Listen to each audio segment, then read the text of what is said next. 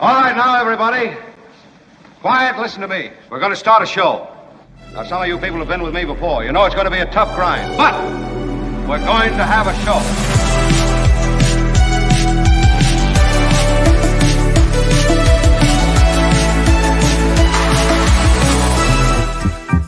And hello all, it is our Big Thursday show, even a bit bigger and different than normal. I mention it because we have March Madness back on day 2. And we've ironed out some of the day's issues. There was really only one issue. There was a community vote that was supposed to happen in our community section of our YouTube channel, and it did not happen because of a misunderstanding, apparently. Thanks, Tony. Between Tony and Albert. Albert, thank you. Yes, so Tony has now said he'll cover it. Albert, of course, is in Taiwan. Albert, thank you. He did send us a video from Taiwan of the bathroom that he's staying in. He's not staying in the bathroom. I should be clear about that. Yeah, exactly. What? It's all he can afford with his Mark Thompson show salary. He double dips, so this is he's augmenting his already bloated salary with our meager salary. But anyway, more to the point, he sent us a video. If we have time, we'll get to that. Many guests today, and they are prestigious guests. In fact, the former White House correspondent, longtime senior national correspondent from ABC Television News, Jim Avila, will be here a bit later. Jim's back, yes. He is, he's doing a special, has a special called 48 Hours on the Border. It really looks at what is obviously a significant issue in America. Incredible. Around the San Diego area, where he is the lead investigative guy. He's leading an investigative unit there for ABC television there in San Diego. But it's across the Scripps News Network, so his special will air across those stations, and he'll be here to talk about it. I put the link to his special in the show description, so afterward you can click on that and watch it if you're interested. And I'm telling you, it's worthwhile. Yeah. Oh, cool. Kim, how are you? Very good. I am also looking forward to talking to Vincent Paterson again today. Yeah. He of Madonna and Michael Jackson choreography fame. Mm-hmm. You know, I just came back from Michael Jackson's In Her show. I mean, there's a cool mashup that they do toward the end of the show between Billie Jean and Like a Virgin, but it's the Madonna show, of course, and I loved it. But I have a lot of questions about choreographing a show like that and putting a show like that together. You know, I like the how-to. I love process and learning about process on any number of things. But the reason Vincent Paterson is going to be here is because he feels that the Oscars completely ignore choreography. Yeah. And historically, choreographers are ignored by these various award shows. And he wants to say a word about that, which is kind of interesting. While he's saying that, I want to point out that they've added an award with the Oscars. Again, Oscars, a celebration of film, the celebration of those who make contributions in film, entertainment. They've added a category that I think may be completely ridiculous. What is that? And I'm really all for recognizing people. But when you look at the way business is done in Hollywood, the addition of this one category, I'll get to it later in the show. Is it Best Agent? Almost. Oh, really? Almost. I'll get to it, and okay. I will share with you. And if Tony, will you remind me? If Kim doesn't remember, remind me. And Kim, will you remind me? But I have a backup reminder in Tony. Thanks, Tony. If you don't remember, Kim. Okay, but please remind me because it is. Don't you have any stickums in the studio there? Just use a little stick-it note. Why? Are you busy doing something else, Kim? Kim, how are you? Are you maybe preparing for the next show? Is that what you're up to now? It's possible. All right. Saying. I'm just saying. What? That just all you have to do is remind me.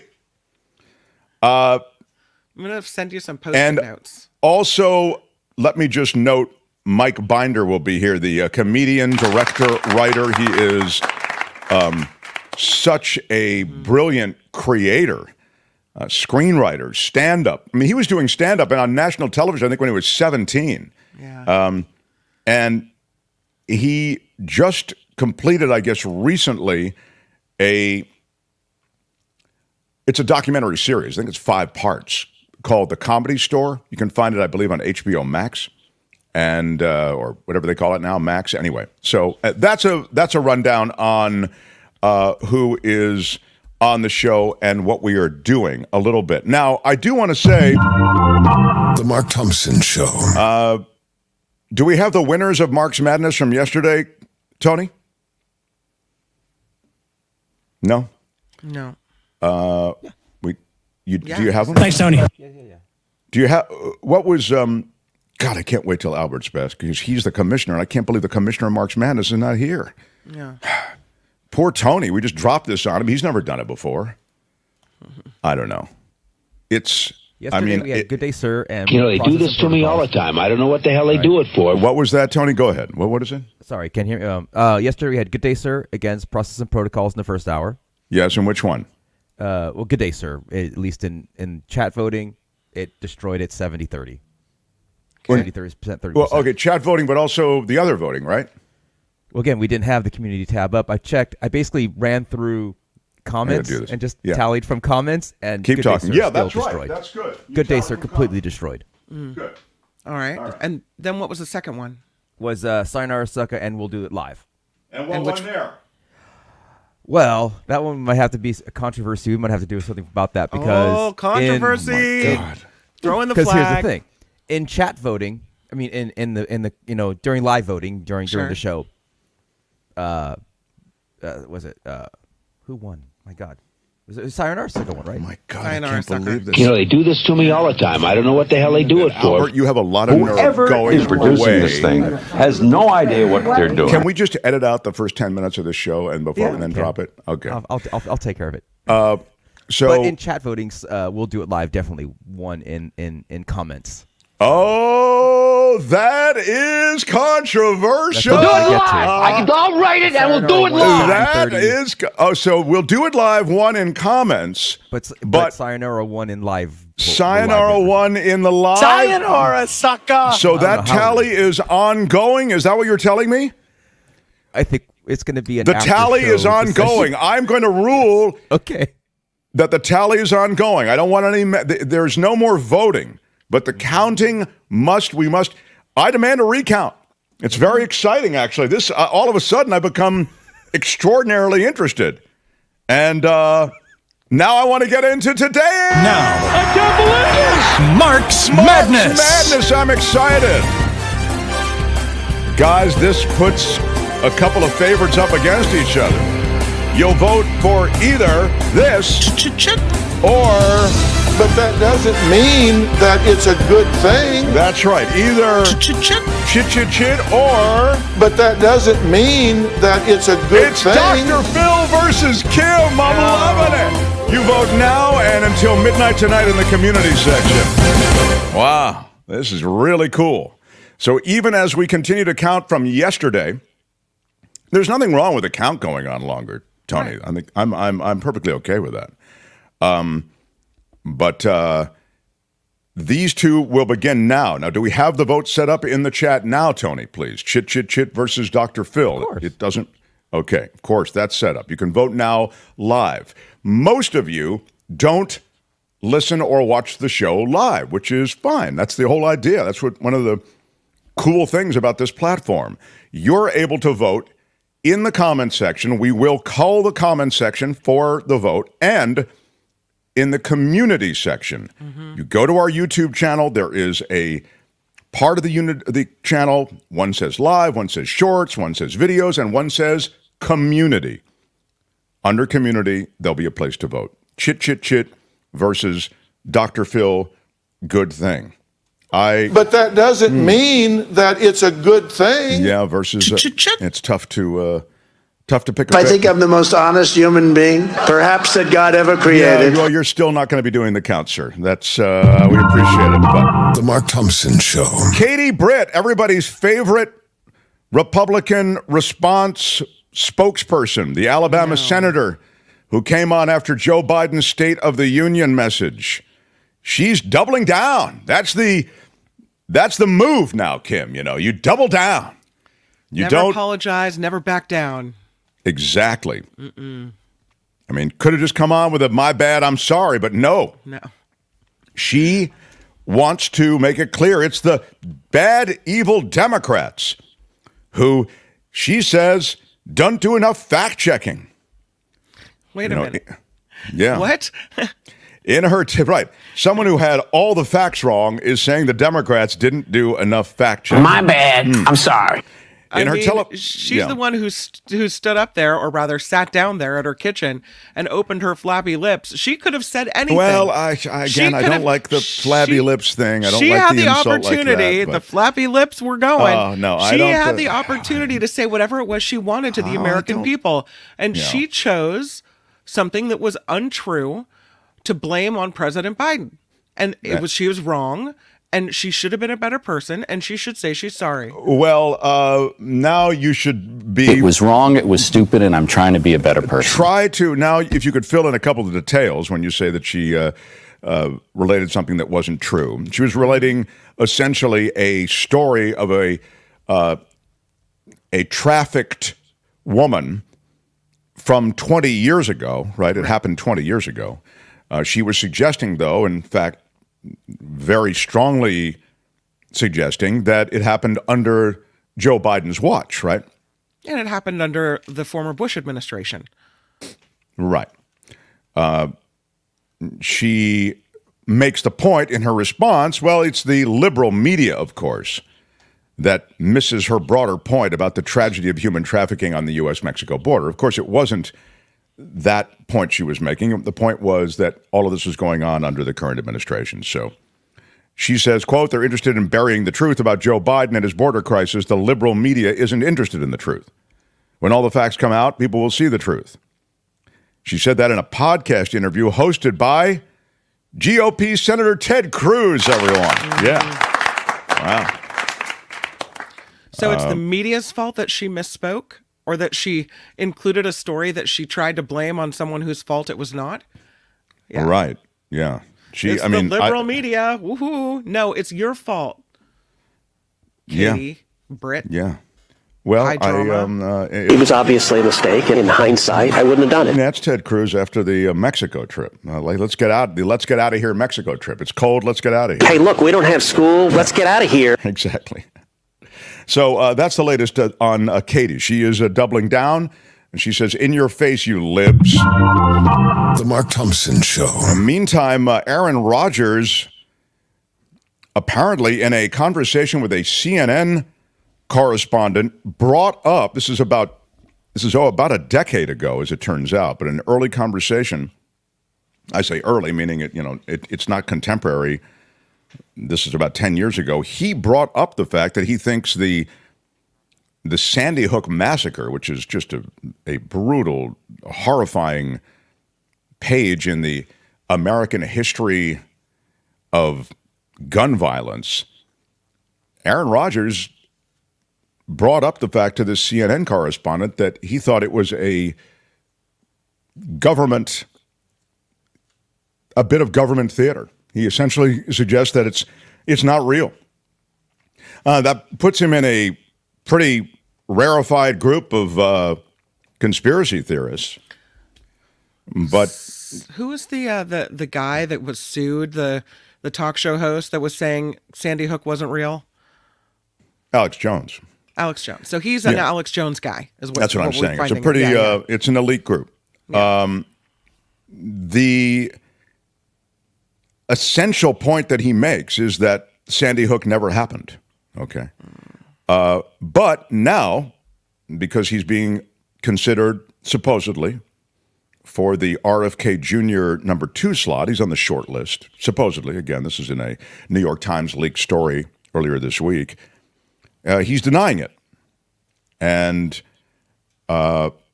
he's trying to essentially suggest that this conversation never happened. It was around the Kentucky Derby in 2013, and the CNN correspondent was introduced to Aaron Rodgers. And her name is Pamela Brown, by the way. And Apparently, Rogers immediately began attacking the news media for covering up important stories, among them Sandy Hook, and brought up the tragic killing of these 20 children and 6 adults by this gunman at Sandy Hook Elementary School, claiming it was actually a government inside job and that the media was intentionally ignoring it. He's a conspiracy theorist, Lulu. The reality is, I think that Rogers realizes now that I would hope it's beginning to dawn on him that, you are really elevated to another level of scrutiny when you are running for office. And this kind of stuff in this environment is going to surface. The internet, your posts, your remarks, your interviews, they are combed for anything like this. And so now he is realizing this and kind of waffling. He apparently is open to being vice president.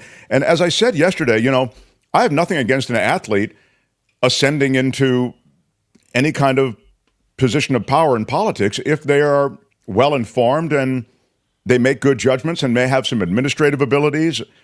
I don't see any of those things in Aaron Rodgers. Hey, Jack Kemp was a star quarterback. Yeah. He was the Western New York senator. And he was a Republican. I'm sure we disagree on a lot of things, but he was solid as an administrator. Anyway, my point is I don't have anything against, just because you don't have to come up through politics to be eligible to ascend into high positions in politics. But in this case, I think this guy's just, he's deep at sea. So, but that's the latest on him. And so I think there's more to come with Aaron Rodgers. And I don't think he should have concentrated on being the host of Jeopardy. Remember when he wanted to be the host of Jeopardy? He was on the list of people who were in there doing Jeopardy. He wasn't bad, I thought.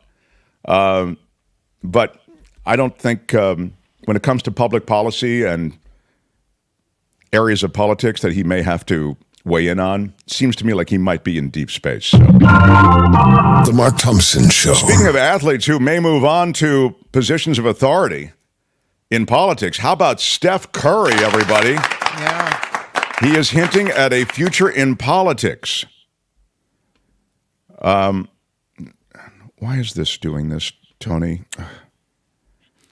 doesn't know what you mean. I mean, how many times I subscribe to the Chronicle. I subscribe to all of these different. Oh my God! I'm just. You hitting a paywall? I'm already a subscriber. Hang on a second. Sorry, everybody. It happens. Somebody sent something in the comments. Like, why does Mark get so agitated about whatever?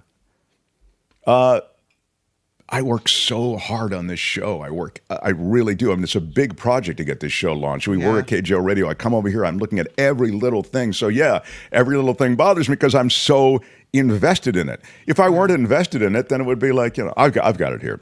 Steph Curry is contemplating a potential entry into politics. He's even hinting at a possible presidential run. During an interview Curry. Yeah, all right. President Curry for 3 points. Let's go. There's never been anything like this. Yeah.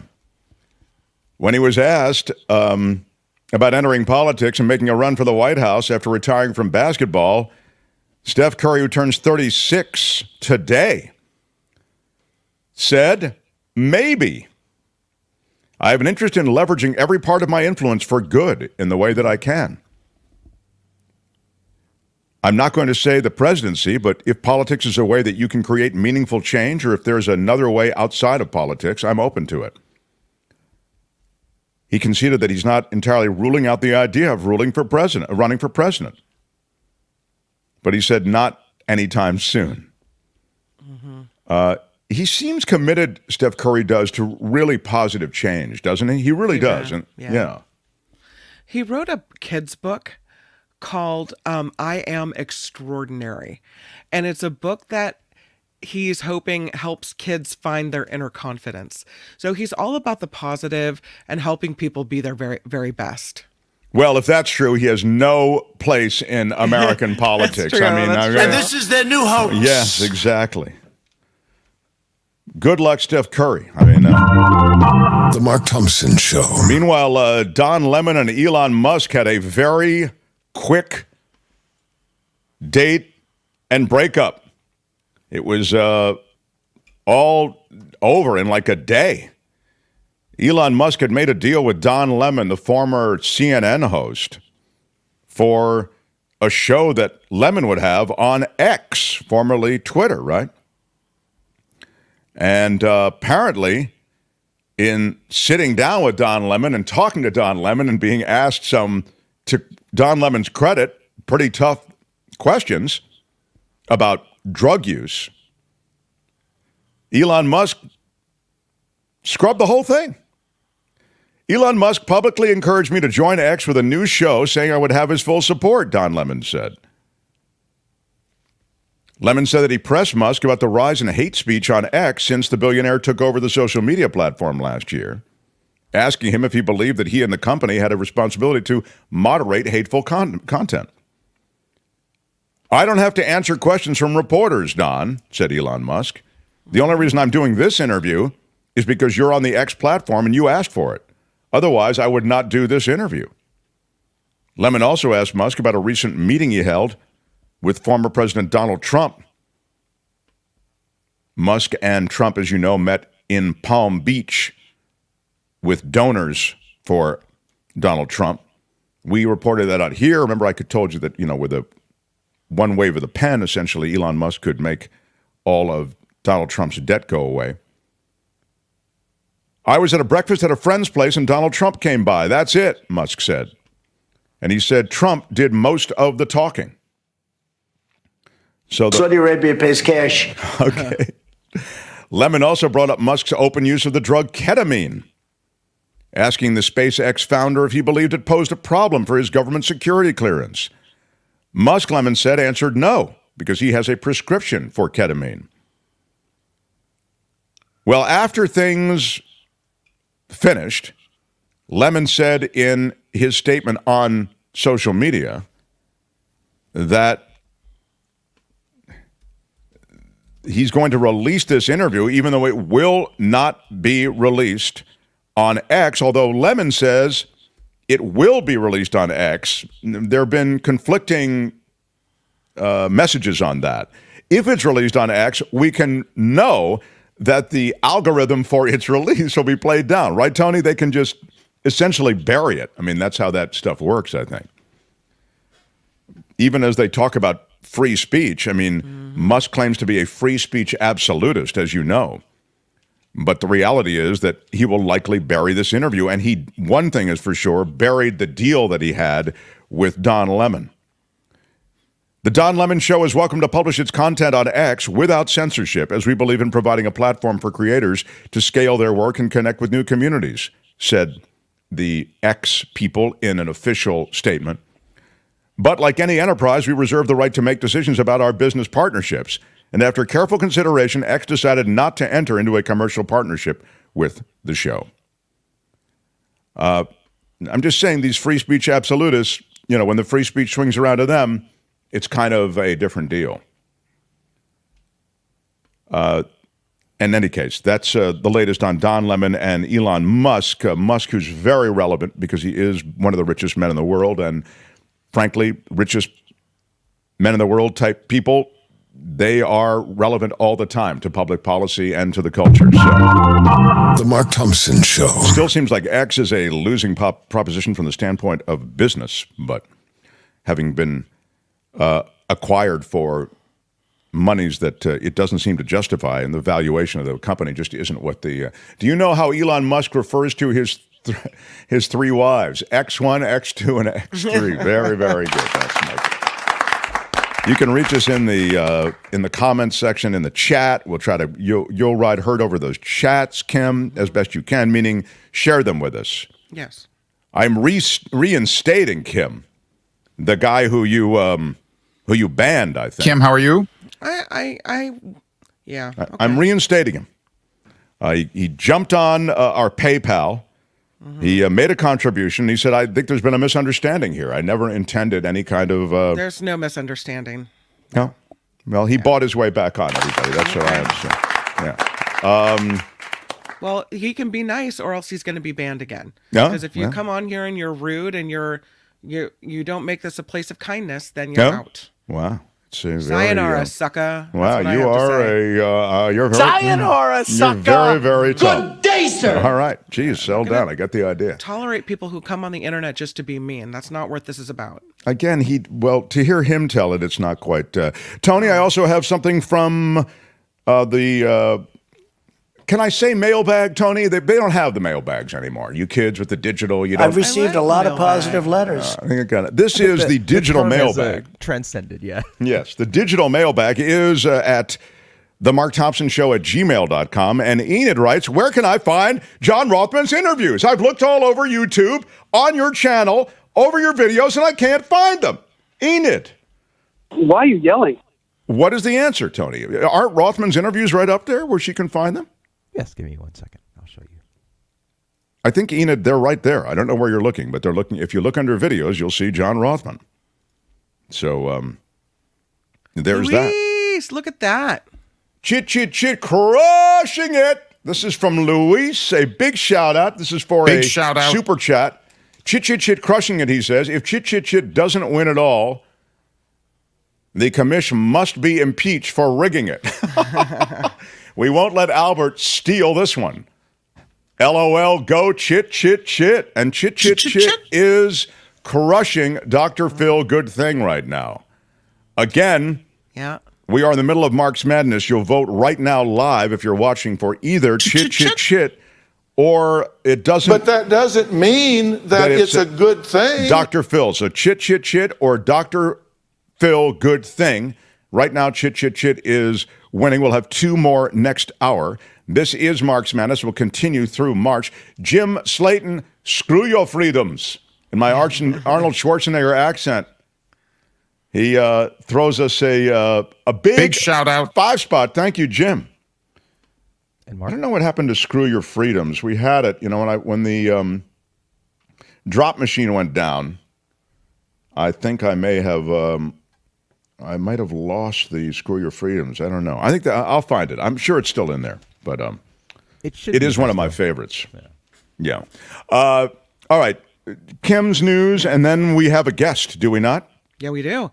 All right. We have Vincent Paterson standing by. Loving Vincent Paterson. Can't wait to talk to him. I just came off the Madonna show, and I was thinking of him the whole time because it's the most elaborate choreography, and he, of course, choreographer for Michael Jackson, for Madonna, but he has walked into controversy about the awards and the lack of an award for choreographers. We will get to that. Smash the like button like a boss. Mark Thompson Show. The Mark Thompson Show.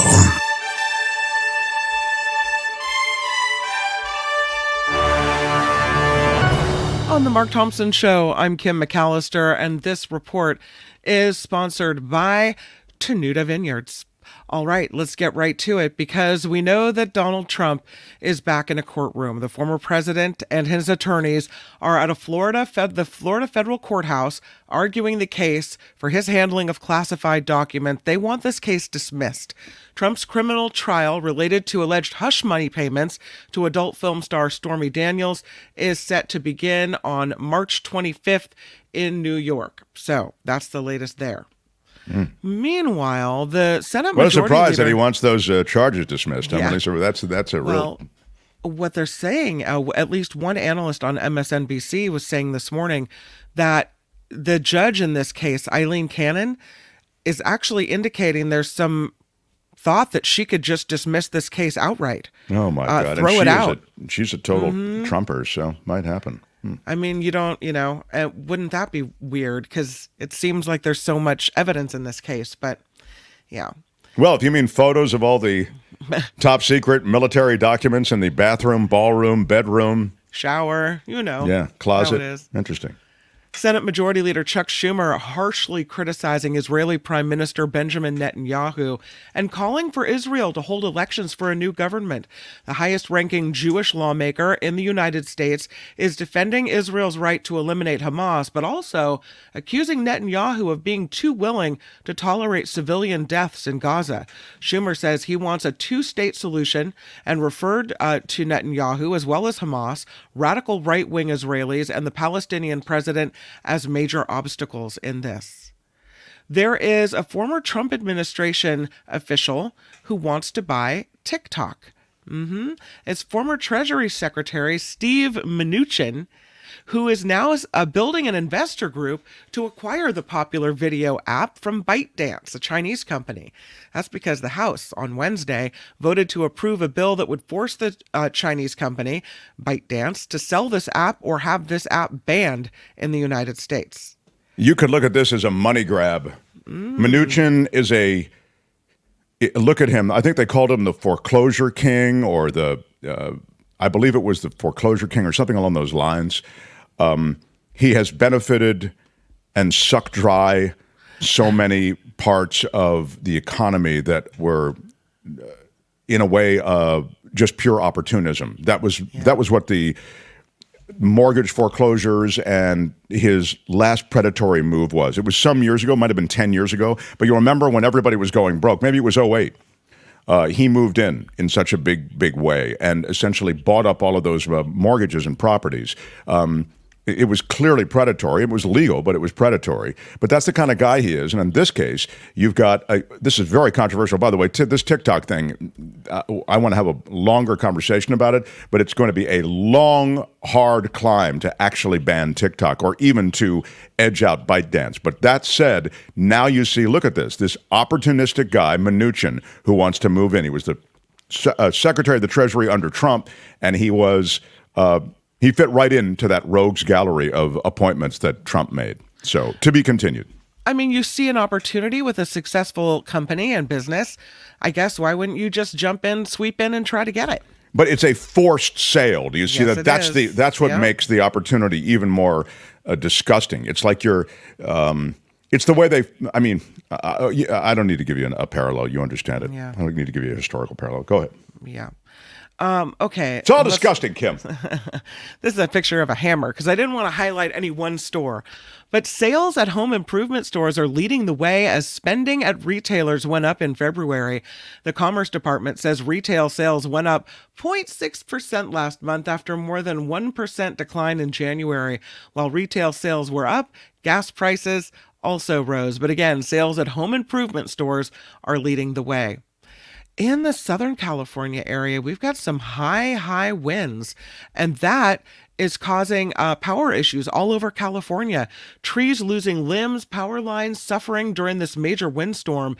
Mid-morning, Los Angeles County had the most power outages in the state, with more than 18,000 customers in the dark. Overall, SoCal Edison and LA Water and Power combined report 25,000 outages, some planned, most unplanned, though, due to the storm damage. In Northern California, PG&E reports only 4,000 planned outages, about 7,000 unplanned.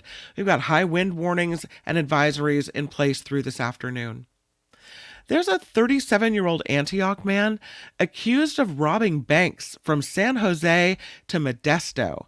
And police in San Jose are now identifying the serial bank robbery suspect as Brandon Lopez, his alleged getaway driver identified as 43-year-old Tamara Bush, also of Antioch.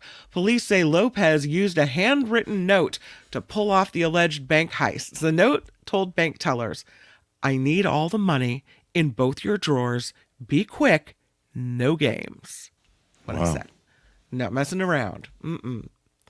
Sadly, I don't know if you've been following the Eagles, not the music group, but the Eagles in the live cam that had 3 eggs, a little clutch of eggs. So and there's sad. a live cam and everyone's kind of waiting to find out what's going to happen with the eggs.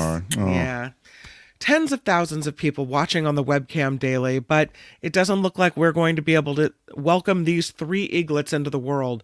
The team behind the webcam says it's now unlikely that Jackie and Shadow's 3 eggs will hatch, saying they have no way of knowing why this happened. They think it might be environmental, maybe too cold up there. Our humidity percentages could be an issue, oxygen levels at high altitudes. It could be biological, but that they think is not the case because Jackie and Shadow have already had 2 sets of eaglets successfully together in 2019 and 2022. This set of eggs just, for whatever reason, wasn't viable. So kind of sad. We were all waiting for this, hoping for a good outcome, but it's not to be. Yeah. This report is sponsored by Tenuta Vineyards in Livermore. You can get your exclusive Mark Thompson Show 10% off at Tenuta by calling them and saying smash it with your iron rod. Yeah. 925-699-4576, the number. You can get your wine shipped directly to your house. Just arrives on your porch, and it is a great Friday night. So check in with Tenuta Vineyards. I'm telling you that Mark Thompson Why Are You Yelling Red is my new favorite. Not a new favorite, but it's my newest favorite wine. So yes, Tenuta Vineyards in Livermore. I'm Kim McAllister. This is The Mark Thompson Show. They had to close down an entire radio station to silence him. And now, he's here. Ladies and gentlemen, Mark Thompson.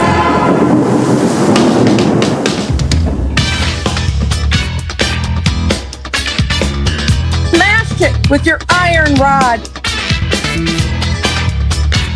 I come from regular stock. Screw your freedom. There's a reason that this place is fun.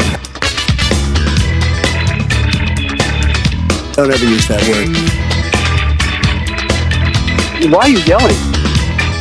What are the porn stars doing, Mark?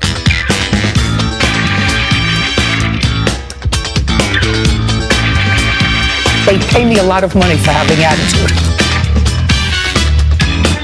What you say is the political dogma that they're trying to shove down our throats. You want to like that? No problem. What the hell is going on in the United States of America? Cuatro años más.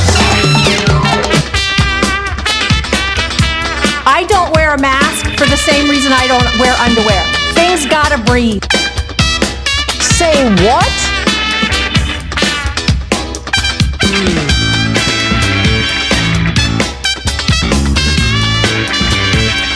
Do you have a secret talent? My bad. I'm sorry. You get nothing. It's fantastic. Y'all can all go to hell, and I'm going back to Texas. It was great. I loved it. Out of time. Bye-bye.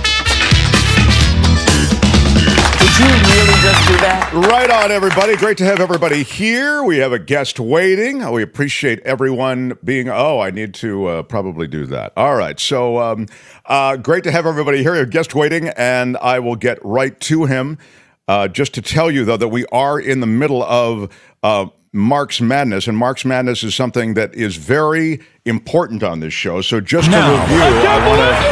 Mark's Madness. The first hour, and there'll be two others in the second hour. The first hour, you'll vote. And you vote for either Chit or the Dr. Phil But drum. that doesn't mean that it's a good thing. Okay, so either you vote for that or you vote for Dr. Phil. But that doesn't mean that it's a good thing. You can vote live in the chat. You can see Chit is crushing right now, and good luck, everybody. The other way you vote, of course, is in the comments and in the community section of our show, which will be up through the entire Mark's Madness process. And each day we will have 4 drops, 2 in the first hour, 2 in the second hour. Now, he's waited patiently. Let's get to him. He's The Mark Thompson Show. Distinguished choreographer. I loved his book, the book he wrote about being choreographer and sort of his ascendance in this world is a window on the... There it is, icons and instincts on choreographing complex numbers for various icons using his instincts. Here he is, Vincent Paterson. And you know, Vincent, you were a fan favorite when you visited when the book was first coming out. And you've got great stories about meeting Michael Jackson and Madonna and all of these luminaries that you've worked with. I was at the Madonna show the other night, and I was thinking of you, and I want to get to your really passionate stand on choreographers and the lack of recognition for them in the awards world, and I want to get to it in a second. But I want to tell you that I was thinking of you the other night at Madonna because the choreography was the whole show. I mean, she's got to nail these numbers, and it's very challenging, I'm sure, to sing, even if you're in and out of lip syncing, whatever, and still hit your various dance moves that are part of a theatricality, right? A story that she's telling throughout that show. My question for you is, at least my starter question is, how do you just start with a blank canvas and create these super complex numbers? What do you draw from? Well, I didn't choreograph this concert, which I thought was fantastic, by the way. And bravo to Madonna, 65 years old, and she was all over that stage all night long. I have to say, I was blown away at her energy. Just incredible, you know. On the other hand, I wonder, like, why, I guess it's ego, why she keeps doing these things, you know, again and again and again. But I want to say, before I answer that question, I love the fact that she brought 3 of her kids into the show. I thought that was so moving and so fantastic, and they were all wonderful. The piano solo was incredible, you know. Unreal, yeah. Her clearly one of her kids is something of a virtuoso on the piano. Just fantastic. These kids from Malawi who she's adopted, bravo for her, you know. Well, you know, it depends. When I created the Blonde Ambition Tour, which was the one I did for her, which changed. That was the best one. Thank you. God damn it, that was the best one. I swear it was. We changed the face of pop concerts with that one. But, you know, she brought me in late on that one, and I had 21 days to create 18 pieces and 1 week of pre-production. It was insane. But, you know, I think on these tours now, she called this a celebration tour. I think she had an idea of what she wanted to do. She wanted to present to the world kind of her life, her career from beginning to where she is right now. And the fun thing for me, Mark, was that I almost felt like it was a celebration of her and my career together, because there was so much stuff from the Blonde Ambition Tour, including the girl on the bed. Oh, that's Evita that I did with her. There were scenes from Evita. There were scenes from Academy Awards. There were scenes from the Pepsi commercial, scenes from Express Yourself, and so much stuff from the Blonde Ambition Tour. I was honored that she did that, and really, really moved. She sent me some great tickets, and I really, really thoroughly enjoyed that show. But bravo to her. Seriously. Yeah. So let's go to the Blonde Ambition Tour, because, as you say, in this case, there was sort of a strategy to begin with, which is to take her through her. And by the way, it doesn't just apply to Madonna. I've always been curious about this, but Madonna's shows have such great choreographic complexity, and that's why I'm so glad we're talking to you. So I get it. The cake was almost baked when you were brought in. You had to work very, very quickly. But it just maybe this is such a layman's question that it's just it's almost like impossible to answer. But I'm just blown away at the synchronicity and the intricate nature of the choreography, while it's also telling a story. And I'm just wondering, you know, a chorus line kind of pulled back the, or You Think You Can Dance, that show kind of pulls back the curtain a little bit on, you know, 1, 2, 3 step wave or whatever it is. But I mean, you've got to turn that into a real show. I'm just curious if you could give us a little more on how you do that. Do you sit down like an architect would over a drafting table?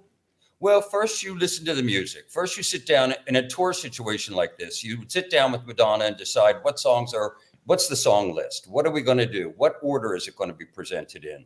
Then we decide what kind of dancers do we want to have to fulfill these pieces, each one being specific to the song itself and each one being a little bit different. That's from the Blonde Ambition Tour. That was Keep It Together at the end.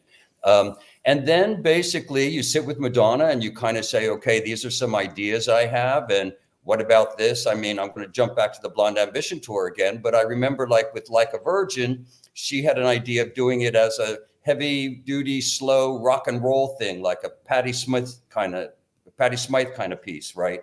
And I had this idea of doing it as a Middle Eastern world piece with her masturbating on a bed with 2 eunuchs up there. So, you know, I mean, it's a give and take, and you know, but you work with her together like that, and you both come up with what you're going to do. Then most likely what happens is you, as the choreographer, yeah, that was the piece I'm talking about. Wow. The choreographer, you work with the dancers first, and you kind of teach them everything, and you work with them while Madonna's out, you know, working with the band, practicing her songs, doing all that stuff, keeping herself in shape. She comes in and joins the group, and then she starts to learn the choreography. She puts in her 2 cents, rightly so, and lets you know if she likes it or if she doesn't. Could you change this? This is comfortable for me. This is not.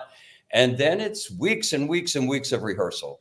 And I'm telling you, I was blown away at these kids. These kids were brilliant in this show. My God, they did everything. They could do everything from gymnastics to ballet to hip hop.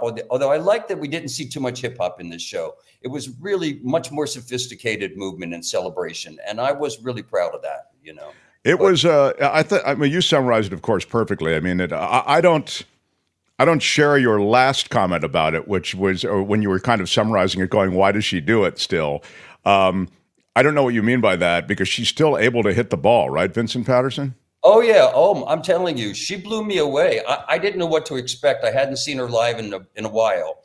And she truly, she owned that stage. And she brought it all the way. And as you say, it's a long show late at night. Doesn't finish till 1 in the morning. 1 in the morning. And you know what I loved about this show too? She really spoke intimately to everybody. I mean, she really spoke from the heart, and that really moved me, you know, and, you know, talking about her kids, talking about her beginning, talking about her past. And I was blown away. I thought that the most beautiful section when she was paying tribute to her dear friends who had died of AIDS. Oh, that was so moving, man. Oh, that was so moving. Survivor guilt. You know, and yeah. I was in San Francisco, working in San Francisco at the NBC station there in the '80s when AIDS was the scourge of and we were losing our friends. It was positively awful. But I guess what I'm trying to say is those same emotions, some of them, connections to those emotions, I felt during that number. It was really powerful. Yeah, I agree. All right, now I want to talk to you about.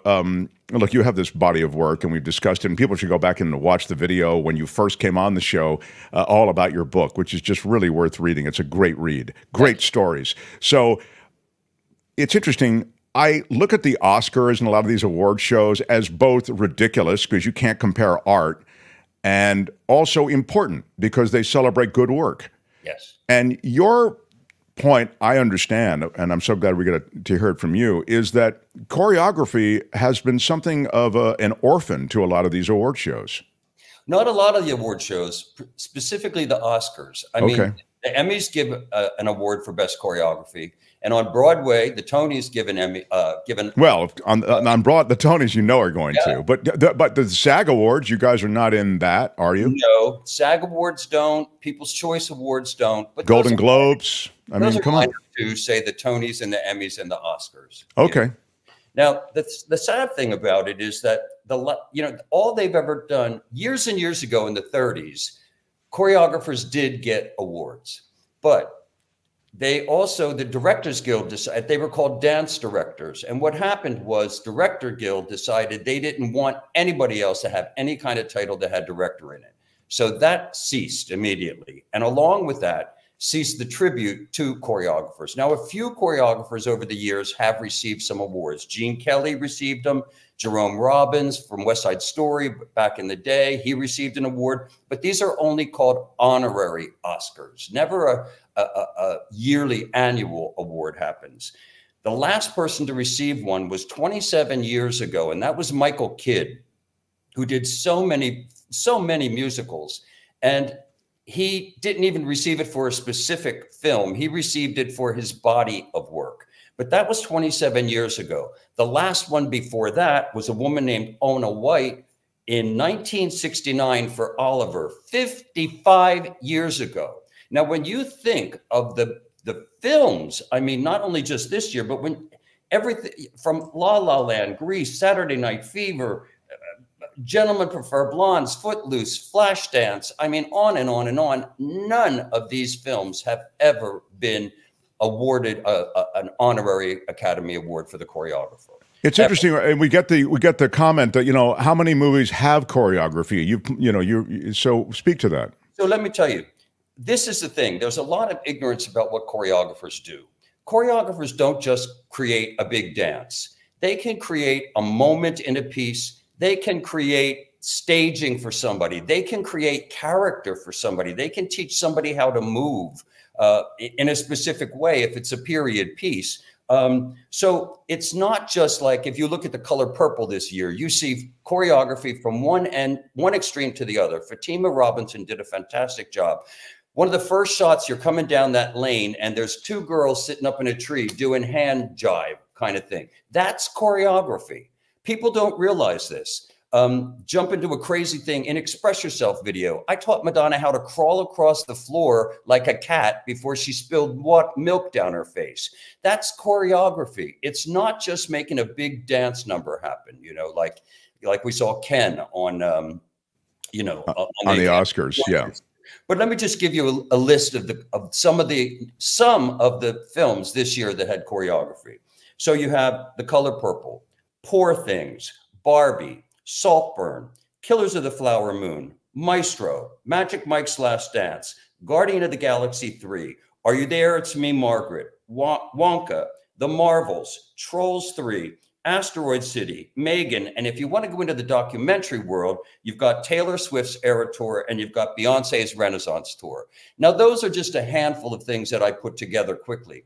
There is choreography in so many films. So, you know, this argument that there's not enough movies to have a choreography award is just not acceptable. I wouldn't argue against it, but I would tell you that you've just explained something to us that I wasn't aware of. I mean, I might have been roughly aware of it. When you say it, it makes sense. But it seems to me you need a special skill to discern the choreography and to evaluate the choreography. So if you're going to be giving awards, it seems to me that the Academy, which you know is a bunch of BS, it's thousands of people who look like me sitting around in T-shirts on the couch watching movies. And then there are maybe 1,000 of them that are really taking it seriously and going to the theater and watching all the movies. But I'm just telling you, it's a pretty broad base. I'm guessing a lot of them, I'll go 80% of them don't know D about choreography to the point that they could evaluate these things the way they need to be evaluated. You're absolutely right. And part of that is that there are only, as of last year, first for about 30 years, I've been the only choreographer in the Academy Award, in AMPAs. The only one. Out of last year, Fatima, who did Color Purple, got in. Two of us out of 10,500 plus members. There you go. It's and the only way that a new Oscar can happen is by starting a proposal made in your specific branch. Well, choreographers for the first time have been put into a branch, but they lumped us into a branch. And I'm trying to be positive about this because we've had some discussions with some people in membership.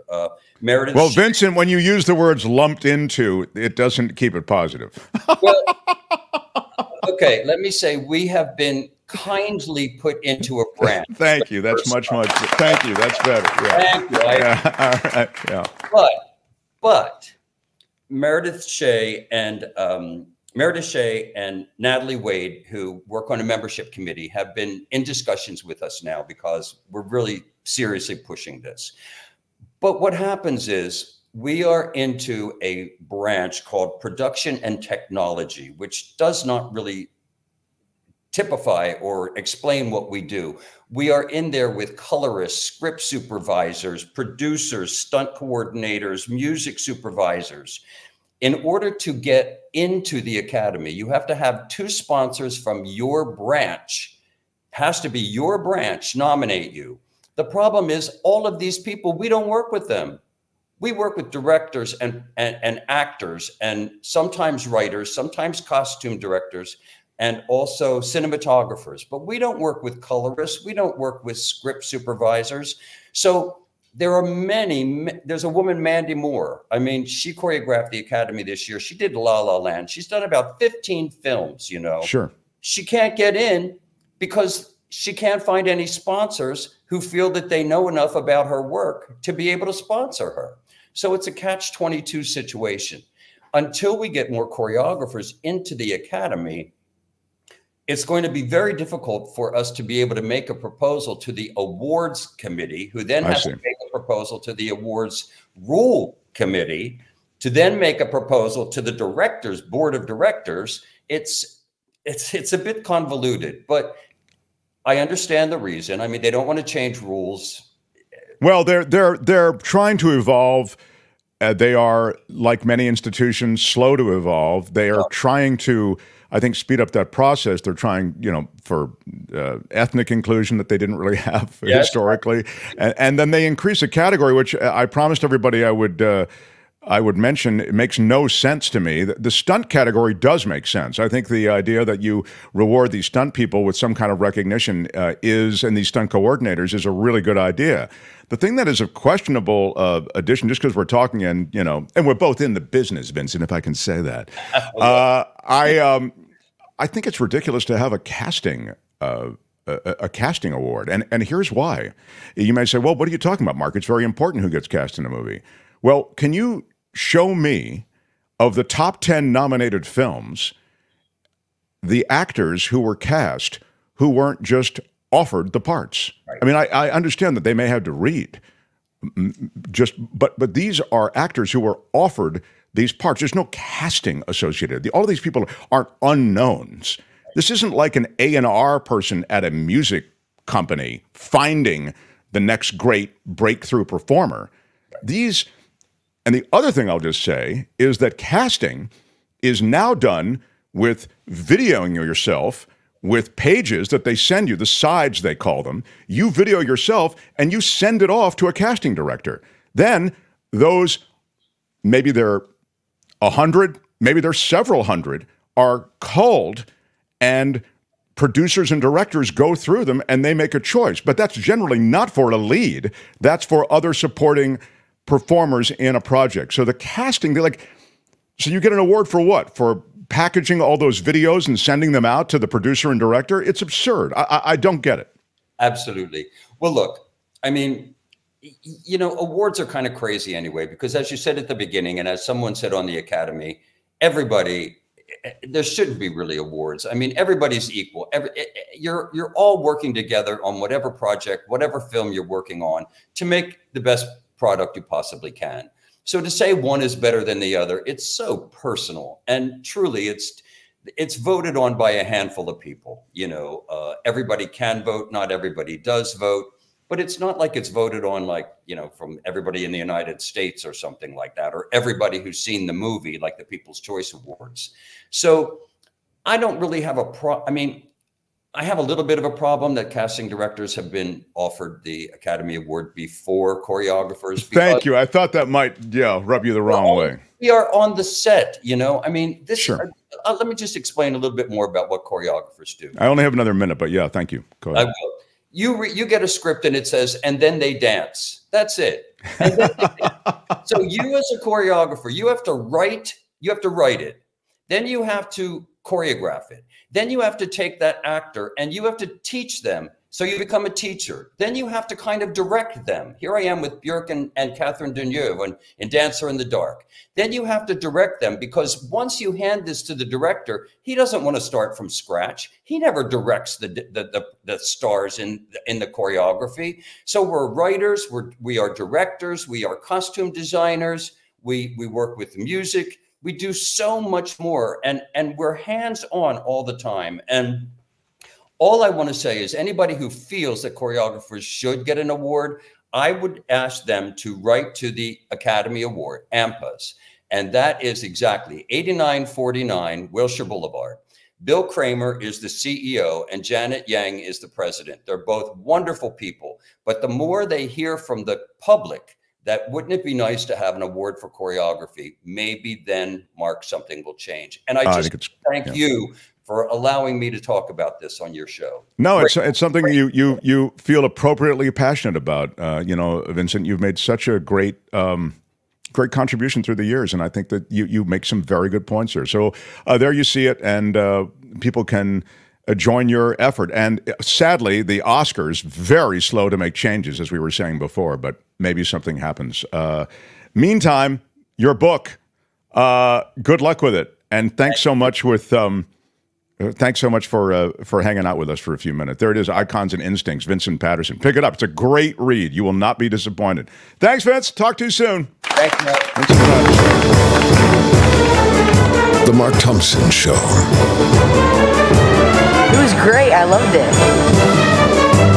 How would you handle this? We could try ignoring it, sir. Morning.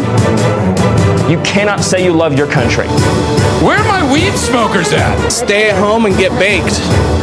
Yeah. If you are curious about the state of comedy and talk about politics and comedy and everything washing together in the world of Mike Binder, he is the writer-director who will join us in a few minutes. I also want to mention that if you're really into the hard-boiled realities at the southern border, stay with us for Jim Avila, who joins us, the award-winning journalist. He's won everything from the Peabody to Emmys to Murrow Awards. He was the longtime White House correspondent for ABC News. He joins us at the bottom of the next hour, or the bottom of this hour, I guess. We're into the next hour already. With this new configuration, Tony, I can't see when Mike gets here, so let me know, if you would please, when Mike arrives. The other thing I wanted to update is the situation with Mark's Madness. In the first hour, and the voting does continue, but not in the live chat. It will continue in the community section of this channel. Chit Chit Chit was going up against Dr. Phil. But that doesn't mean that it's a only good thing. one can move on to the next round. There can be only one. There can be only one.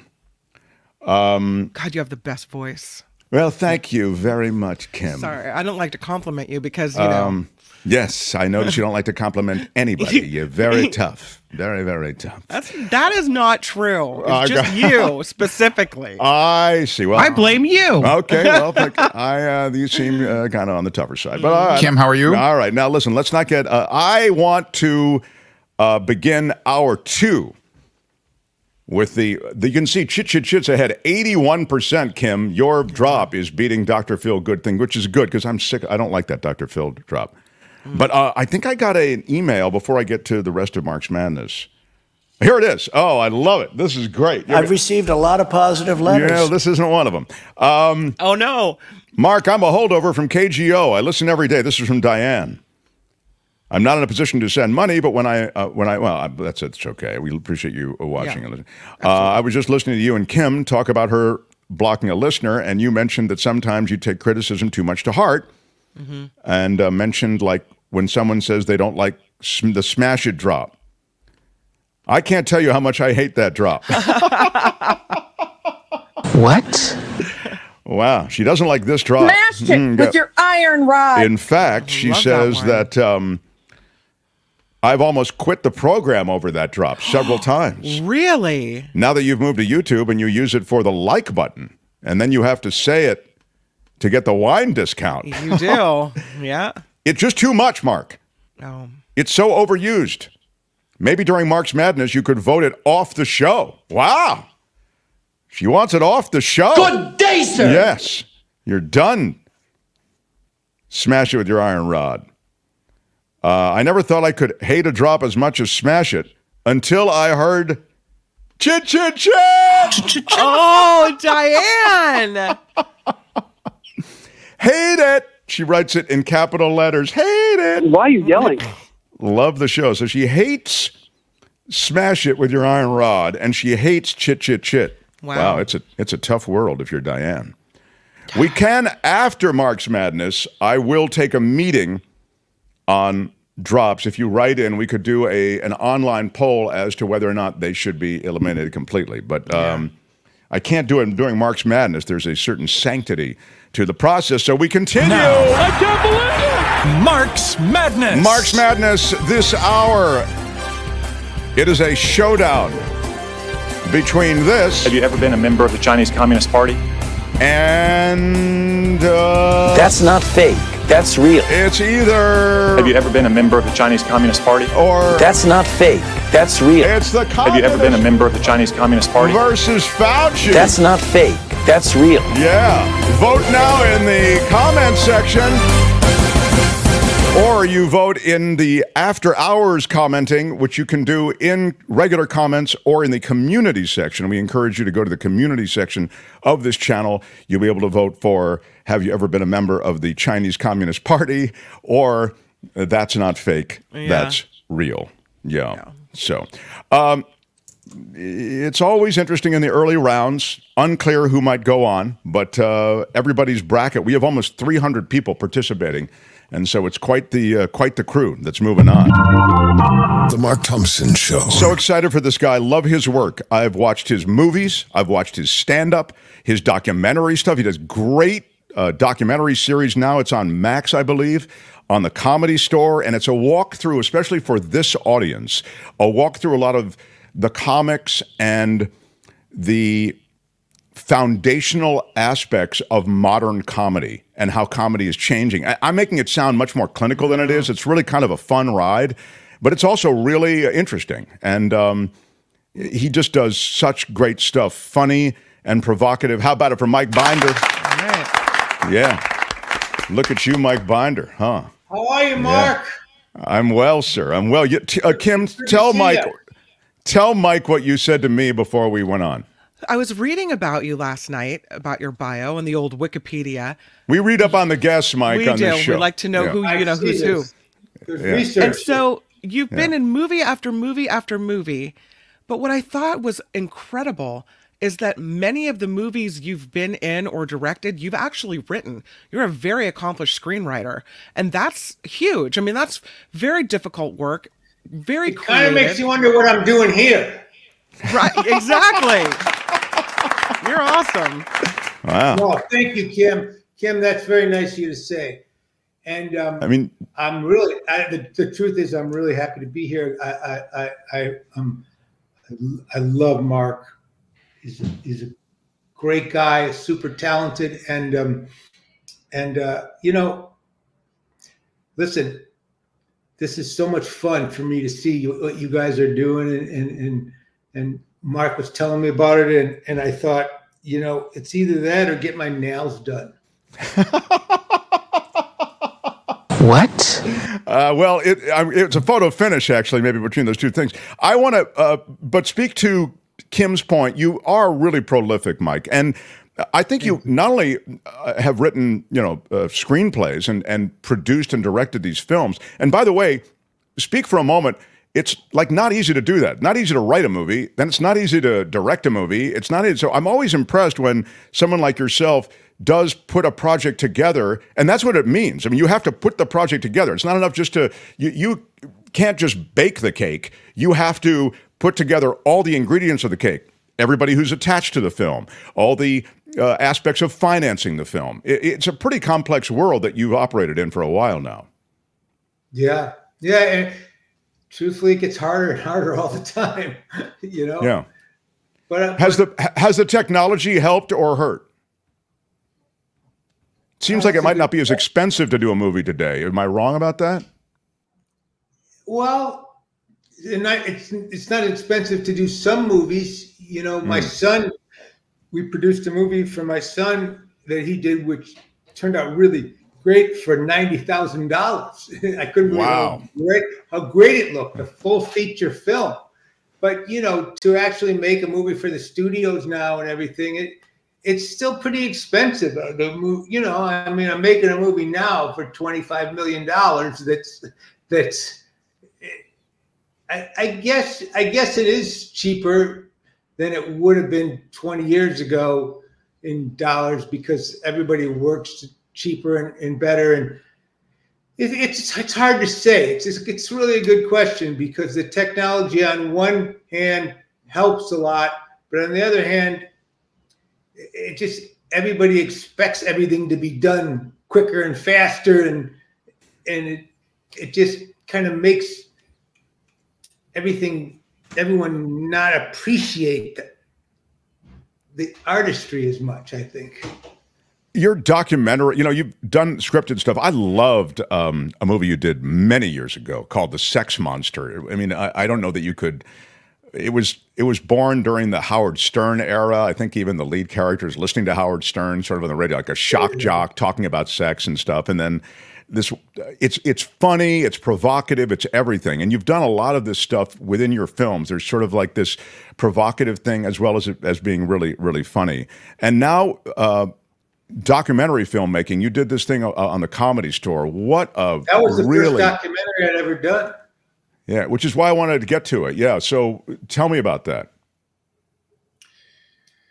Well, I started as a stand-up comic, and I at the Comedy Store. I was a doorman and a stand-up comic as just a kid at the Comedy Store, and then I kind of moved away from that in my late 20s, early 30s when I started making films, and then they called me back. I was on Mark Maron's podcast. The first time I'd ever heard of a podcast or listened to a podcast was hearing when Mark asked me to do that, and we talked a lot about the Comedy Store. And then a little while later, the owner of the Comedy Store and Mike Tolan, who's a great documentary producer and film director and producer, called me and asked me if I wanted to do a film about the Comedy Store. And I immediately said yes, because I just thought I knew all the stories. And, I had been working on Ray Donovan at Showtime, and they had done a series, a fictional series about the Comedy Store called I'm Dying Up Here, based on a book that William Nailsetter did that I was in. And it was I just kind of knew that wasn't going to be great, just fake stand-up comedy and fake stand. And when Showtime asked me to do this, I said, this is the way to do it. Tell the real stories with the real old clips and the real stories of how Freddie died, Freddie Prinze, and Sam Kinison's life, and how Richard Pryor would come to the store. And it just would be so much more emotional and real. And that's really what it was. One of the most striking aspects of this, to me, to interrupt, but just to say that those things that you've just talked about, the archival footage that you found was astounding. I mean, you found old bits of Leno and Pryor and, as you say, Comedy Store bits. I mean, this is before everybody had an iPhone and was recording everything. It was really impressive how you brought that 70s world of the Comedy Store to life. And the other thing, Mike, is for those of us who watched The Tonight Show and grew up with Tonight Show, when late night television really was this launching pad and this great sort of incubation area for show business, this Comedy Store world, it was clear to me, was the feeder to that, right? I mean, that's where the scouts for these late night shows were. But at that time, it was the Carson Show, I guess, the Tonight Show, that was the big one. But there was work for comics outside the Tonight Show as well. Yeah, not a lot, but it really, when I came out in like 77, it was the Tonight Show. You had to get on the Tonight Show, and you had to get up at the Comedy Store, Yeah. Or the Improv in New York, But when Johnny Carson moved out here, the whole industry came out here, and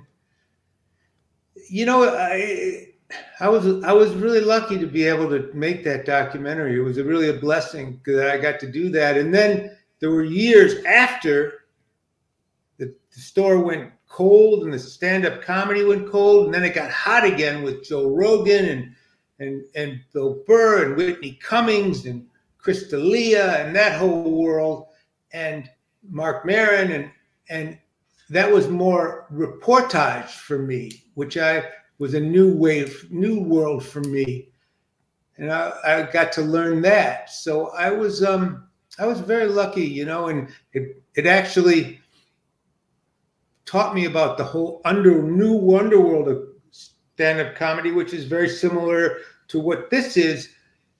All these guys have their own shows and their own podcasts and there's no gatekeepers anymore. They make their own specials and they put them up on YouTube and they put them up on their own sites, and they sell huge concerts out, and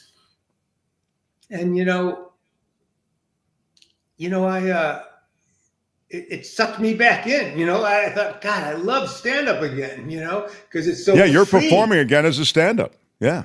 Yeah. I would say this. It's interesting just to kick it around for a second.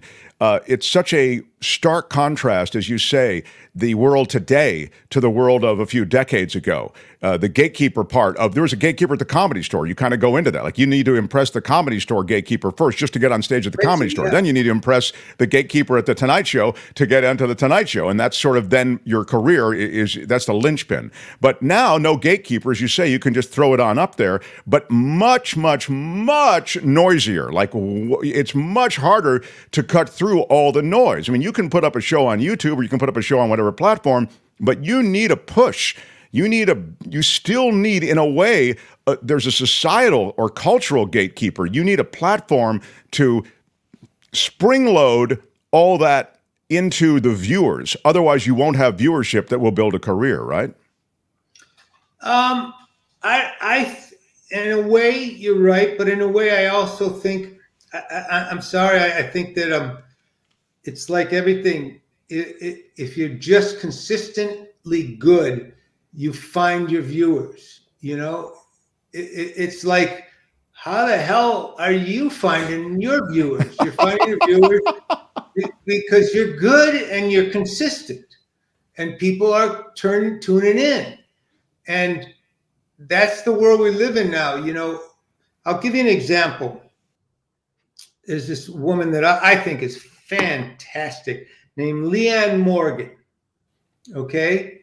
And she's been around, and it took her a while, but she's been around, and she was putting up her own clips on YouTube, and then her own little special on YouTube, and then another one, and playing clubs, and then she just built a following. And she has a niche. A niche? Is it a niche or a niche?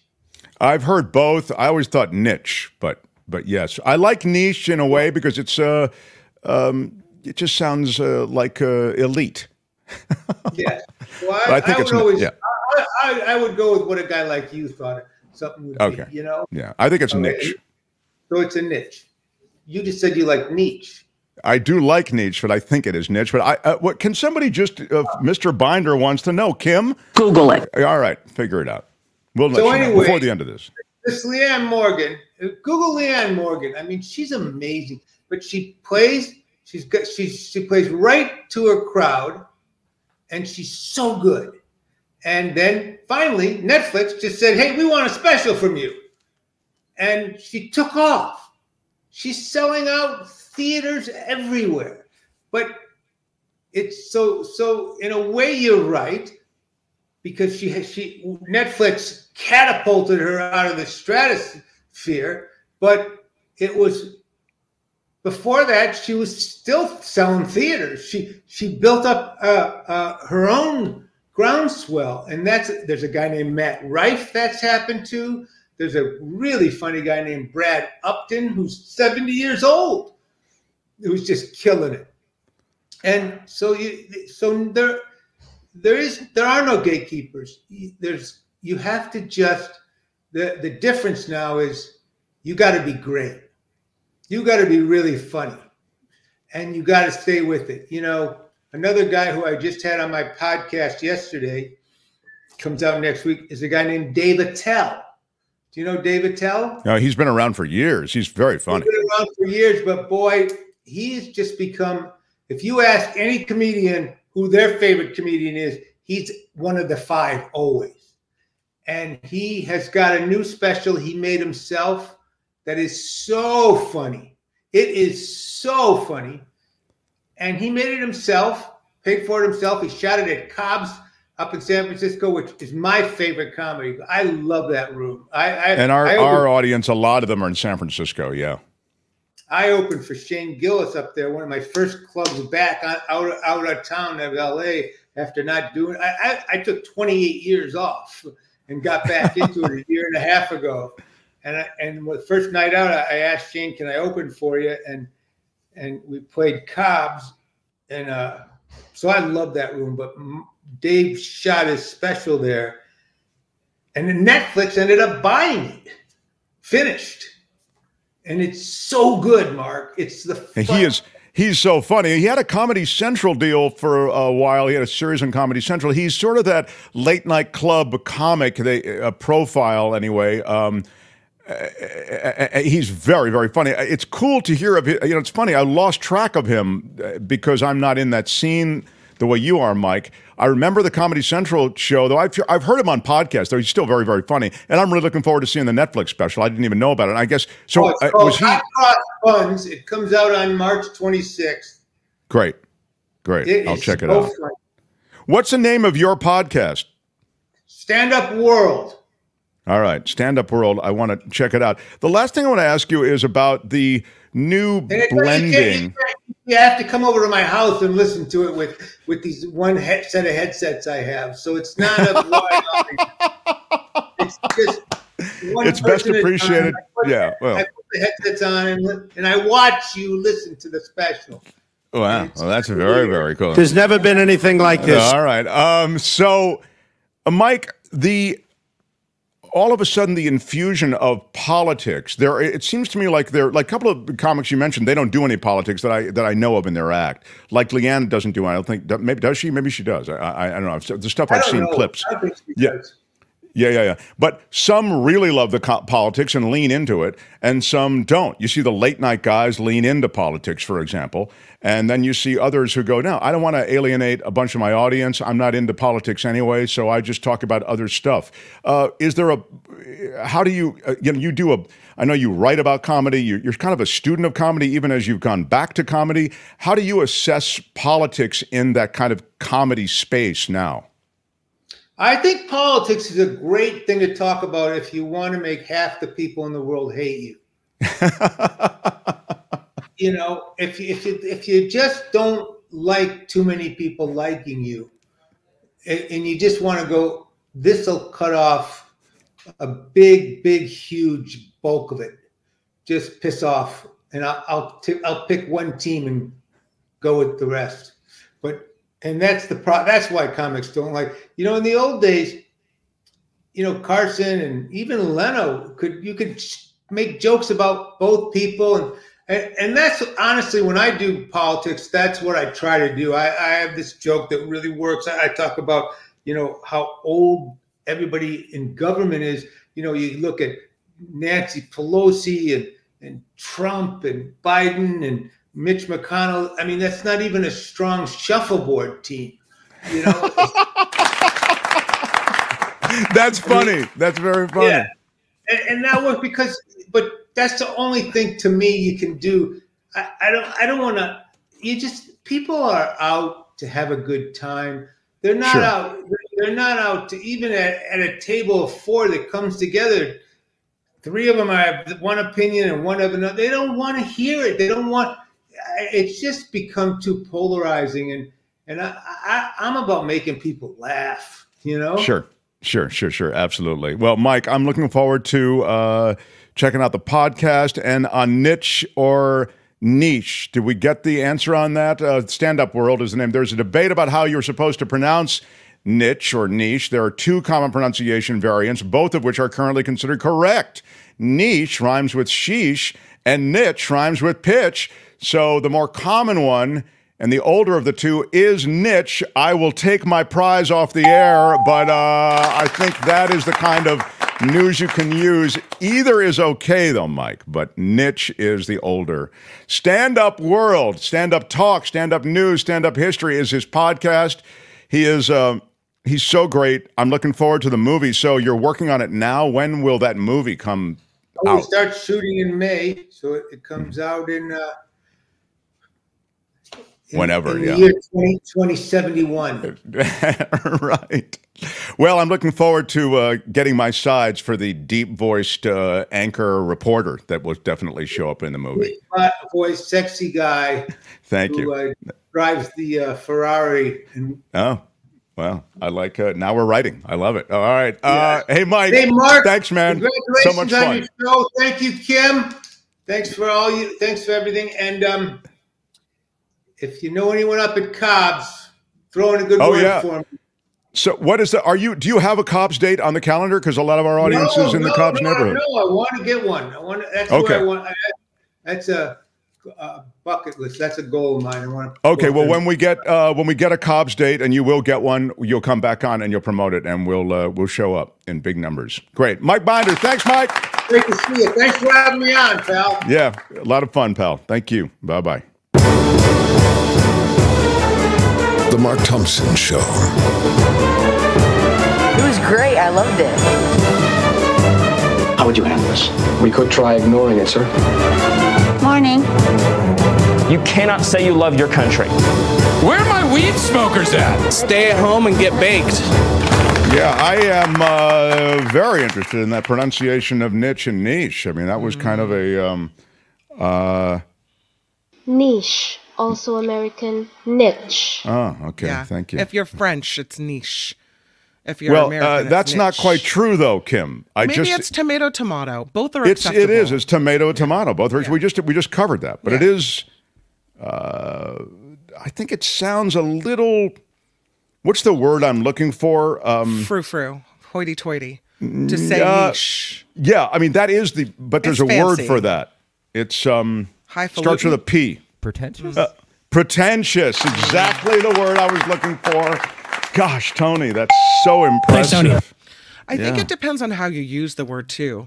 So I would say I found my niche probably, but then I would say it's a niche market.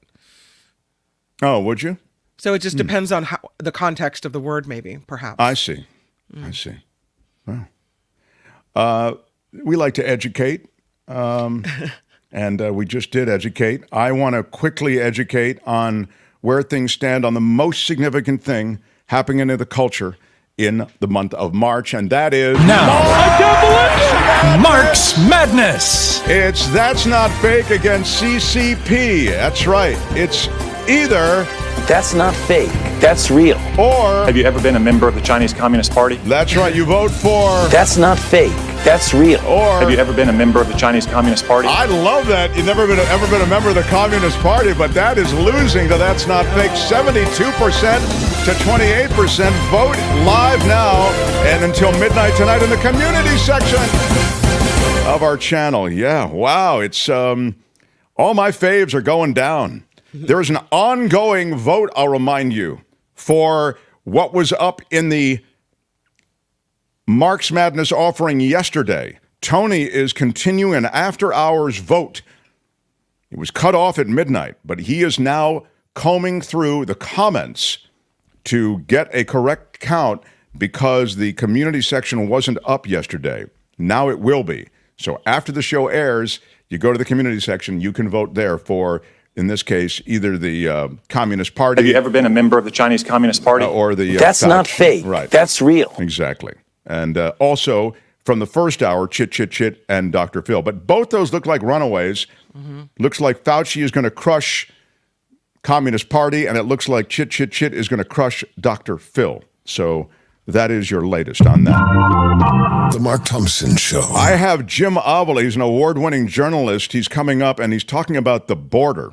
He has a special all about what's happening at the southern border. That will be, it's called 48 Hours on the Border, and it's going to be tonight at 9:30. It'll be right after our meetup.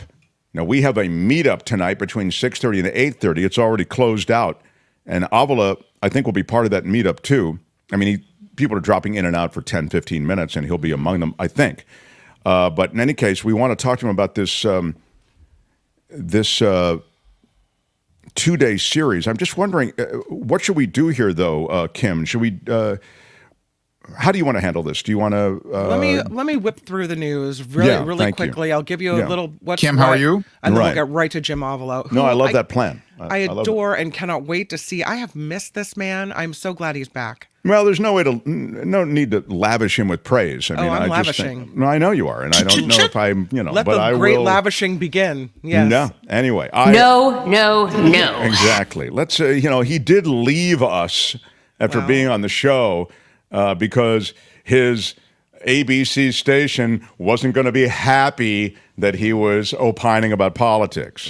So I'm not quite as. I'm not drunk on Avila the way I was. I get it. Award-winning journalist, White House correspondent, senior correspondent at ABC. I get it. I'm not suggesting he wasn't a great journalist and isn't still a great journalist. Murrow Awards, Peabody Awards, Emmy Awards, I get it. But what I'm saying is, when it comes to an award for loyalty... Why are you yelling? I'm just saying he may not have... Okay. Kim's News, smash the like button if you would. Thumbs up helps us. And just because that lady who wrote into us, is it Diane? Was that her name? Yeah, that is her name. She doesn't like it. Doesn't like Smash It. So I won't play Smash It. That's my concession to you, Diane. Wow. Today. Usually when someone says they don't like something, you do it more. Albert would smash the crap out of it because when somebody writes that they don't like something, Albert just rides it. But without Albert here, we can continue without. By the way, right at the end of the show, I will share the video from Albert of his bathroom in Taiwan. It's a very special tour. What? I know. It's a weird, that was the weirdest tease I've ever done in broadcasting. Smash the like button, Mark Thompson Show. The Mark Thompson Show.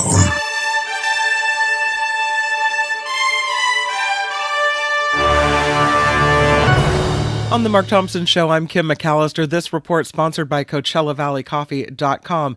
Well, from Albert's bathroom to this bathroom. Look at that potty. Yeah, we remember that potty where all the boxes are piled up. Attorneys for Donald Trump argued today that the case over his handling of classified documents should be tossed right out of court. The former president's attorneys claim he is protected by the Presidential Records Act.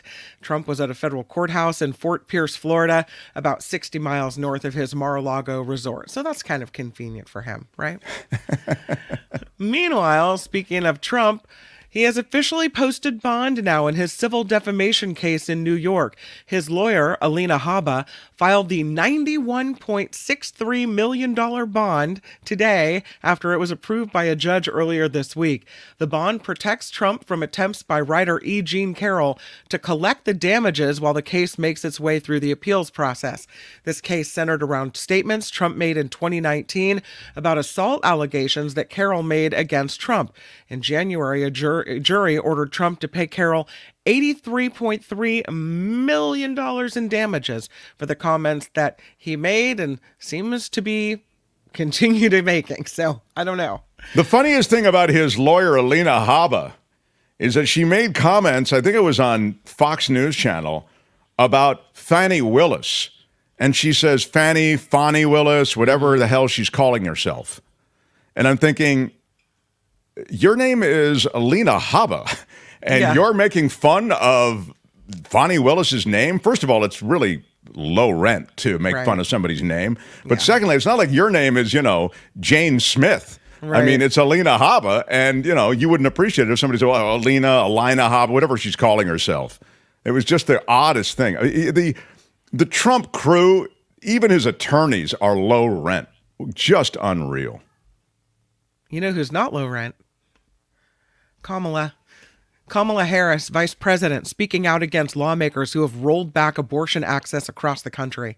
Harris toured a Planned Parenthood clinic in Minneapolis today, becoming the first vice president to ever visit a clinic providing abortion services while in office. The vice president said many women across the country are suffering following the Supreme Court's decision to overturn Roe v. Wade. And we know abortion has become a key issue running up to this general election. President Biden, in his State of the Union address, vowed to restore abortion protections if he is reelected and Democrats take both chambers of Congress in November. Matt Gaetz. He is being served a subpoena for deposition in a civil lawsuit involving allegations of sexual relations with a 17-year-old girl. That, according to ABC News. Attorneys representing the woman, who's now in her 20s, issued the Gaetz the subpoena. She was at the center of a years-long investigation by the Justice Department into allegations about this Republican lawmaker. Meanwhile, pressure is now building on House Speaker Mike Johnson to put a sweeping national security package on the floor for a vote. Senate Republican leader Mitch McConnell warned today withholding critical weapons for Ukraine has only emboldened Russian President Vladimir Putin. And he said it's time for the House to take up the Senate-passed bill and finish the job. Alaska losing a big part of its humpback whale population. A recent study by the National Park Service's Whale Monitoring Program revealed a 20% decline over the last 10 years. Almost 7,000 North Pacific humpbacks vanished between 2012 and 2021, according to that study. Research say climate change is part of the problem. Yeah, so sad. Best Buy recalling more than 287,000 air fryers over fire, burn, and laceration risks. A retailer recalling the models of the Insignia air fryers and Insignia air fryer ovens after they say they received 24 reports of overheating, melting, or glass shattering, including multiple complaints of the air fryers catching fire. Products were sold. Oh my God. I know. It's my bad. I'm sorry. I don't think they're supposed to do that. I don't think my bad. I'm sorry is going to get it done. I don't think that's going to cover it. The products were sold in Canada and the United States. Miraculously, no injuries have been reported, but that's the way it is. Wow. I offer this sincere apology to you today. I think that is closer to what you'll need to do. No context will suffice. No context will suffice. And anguish there is caused burn by my and words. glass explosion is all I'm saying. Yeah. Usually I like to end it on a happy note. Yeah. So how about a stolen shipment of bobbleheads? Jada had nothing to do with it. Okay, enough with the drops. What was the the Pittsburgh Penguins say a shipment of bobbleheads was stolen after it arrived in California because of course it was. That's not fake. That's real. Okay, yeah. The shipment was carrying Jaromir Jagr bobbleheads that were going to be given to fans at their game against the San Jose Sharks tonight. The team said the bobbleheads will now be given at a later date. Oh, no. Somebody stole the first shipment. That is... This is no picnic, no summer camp. Apparently not. Penguins say the investigation is ongoing. Yeah. Step up the security around the Penguins. I'm just saying, you send it to California, all bets are off. Nobody knows what's going to happen to it. Wow. This report is sponsored by CoachellaValleyCoffee.com, the place to get your tea, the place to get your coffee, your espresso. It's a real treat for you. CoachellaValleyCoffee.com. Drinking it right now, my friend. And the red cup today. I like how you... Yeah, that's fancy. We took the red cup. We put a sticker, which you can get in the merch store, and we put it on there, and it's great. I like the black. The black's the classic. We also have it in white behind me. It's so pretty good. Nice. You can get your 10% off by entering Mark T altogether at checkout at CoachellaValleyCoffee.com. I'm Kim McAllister. This is The Mark Thompson Show. The Mark Thompson Show. Yes, thank you very much, everyone. Thanks for being here. We changed things up a little bit, did some politics off the top of the show, then we did some kind of entertainment stuff toward the middle, and now back to an issue that is very much in the news and has been successfully pitched as sort of the issue that America faces. It's certainly, if not, I don't know if I agree that it's the issue, but it's certainly one of the issues. And it's prominent in the minds of many Americans and many voters. So it's politically relevant as well as being societally relevant. And that's the problem at the border. The southern border, porous, and it continues to be beset by all kinds of issues. The story there is so multifaceted that it has to be told in that way. And tonight, a respected journalist, friend of the show, Jim Avila, the former White House correspondent, the Murrow Award-winning and Emmy Award-winning, Peabody Award-winning correspondent, does a 48 Hours on the Border show. It's the end of a 2-day series, and it will be aired across the Scripps network of stations. I'll ask him exactly where we might be able to see it.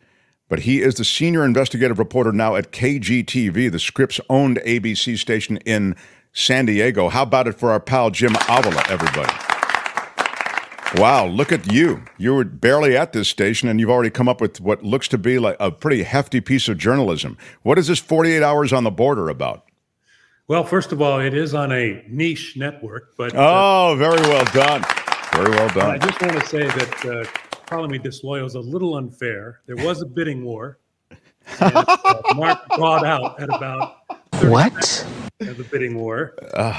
it's pretty Look, tough to compete against zero. Yes, but, I able to do that. I felt that just the prestigious nature of your appearances here on the show would be payment enough, but clearly I was mistaken.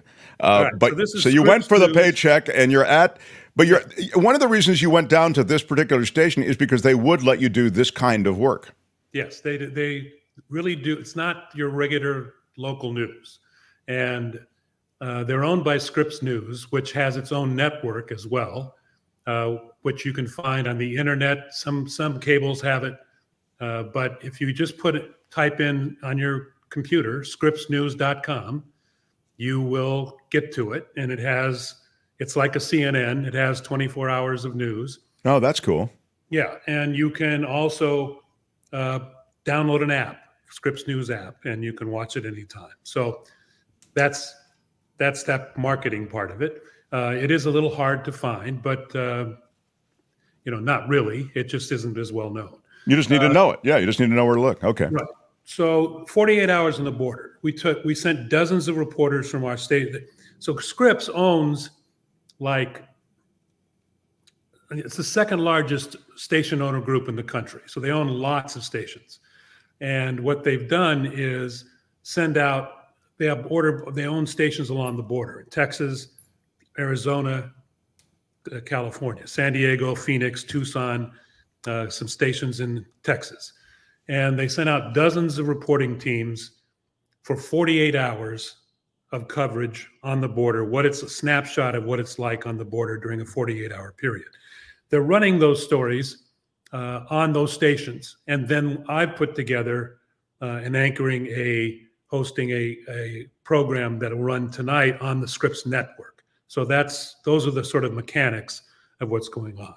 What it's about is, it's mostly a non-political, except for, of course, my part, look at what's going on at the border. I do a piece, one of the things that's beautiful about this network and what I do at the ABC San Diego place is that they're not limited to time. They're not small pieces. I'm doing a 6-minute piece tonight on the failures of immigration reform and the fact that in Congress, they have had decades of failure of trying to reform the immigration system so it's broken. We have the experts who say to me, our system is broken. People, when I get so angry when people tell me all the time, oh, I'm not against immigrants. I just want them to come here legally. It's impossible to come here legally, okay? It takes 20 years.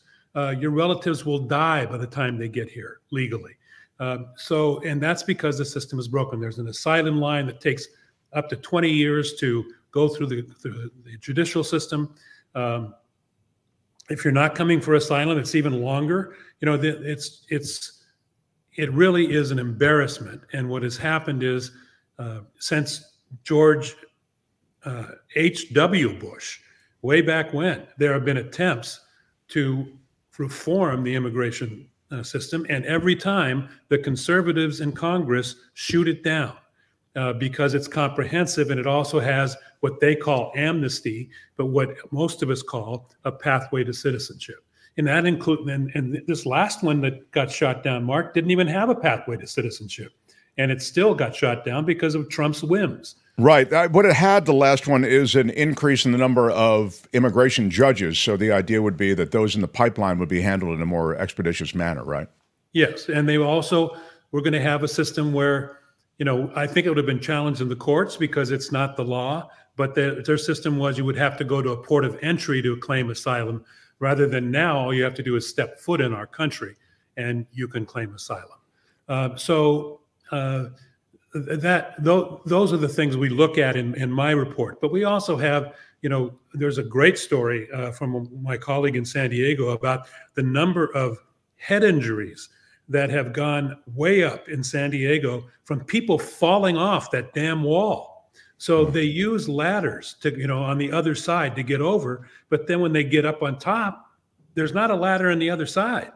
And they're falling down and they're really hurting themselves in their desperation to get here. This is a desperate situation. So, and to that point, it's not as though, I mean, I'm sure there are those who go, yeah, that's the idea, that people are going to get hurt, and so they're not going to do it. But what you suggest with the word desperation is not really. They're going to climb the wall, and then they're going to take their chances on the drop from the wall and see how it goes. Yeah, there's a lot of people who make it that way, but there's a lot of people who don't. And so it's, they get by the time they get there, they're so hungry and tired, and it's been an arduous trip. So we have a piece on that. There's a piece on what it's like when they actually get to the border, when they actually get to the wall, how they're taken care of. And there are in California, at least, not so much in Texas, but in California, there are Good Samaritan groups who meet them on the other side of the wall, this side of the wall, who provide them with water, provide them with food, provide them with instructions on what's next for them. The other problem that we have is a system called catch and release. But because there's no room in the detention centers here, there's no room in the processing centers, what the Border Patrol is doing is picking them up, taking them to the processing center, and then putting them on buses into downtown San Diego or to other places. And then they have relatives here most of the time, and they get tickets and they fly into the country. And then they're supposed to go to their asylum hearings or their hearings in the city where they're at, wherever they're at around the country. Some do, some don't. Some just disappear into the fabric of the country. So the whole system is it's just a mess. And we blame it on and we demonize these people. I have a great interview in my piece with an immigration judge who's been a veteran immigration judge. And she says flat out that, people have been lied to. She uses that word, lied to. We've demonized these people. Studies show, I use a recent Stanford study that shows that immigrants commit 30% fewer crimes than do the native-born population in the United States. And another study by the Labor Department just came out, which shows that they improve the economy, and that much of our rebound here after COVID has been fueled by immigrants that have come across and are filling jobs that weren't being filled, and because the jobs weren't being filled, the inflation was jumping high, and now it's kind of calmed down a little bit, and a lot of that is because of immigrant labor. So well, there's no question, Jim, that just on that last point, the unspoken fact is that our economy is driven. There's a huge gray market that's driven. I'm talking about in restaurants, in construction, in maintenance, et cetera, by these people who are undocumented. Yeah, and they work very hard. There's a story that's not on this special, but if you get a chance, go to the ABC 10 website in San Diego. And there's a story that I did about my family, my immigrant family, the Avila family, who came across in 1925. My grandfather and grandmother, dirt poor. They had my grandmother's relatives had been in the Revolution. My two uncles rode with Pancho Villa. Their ranches, when they lost, the ranch was taken away. They had no money.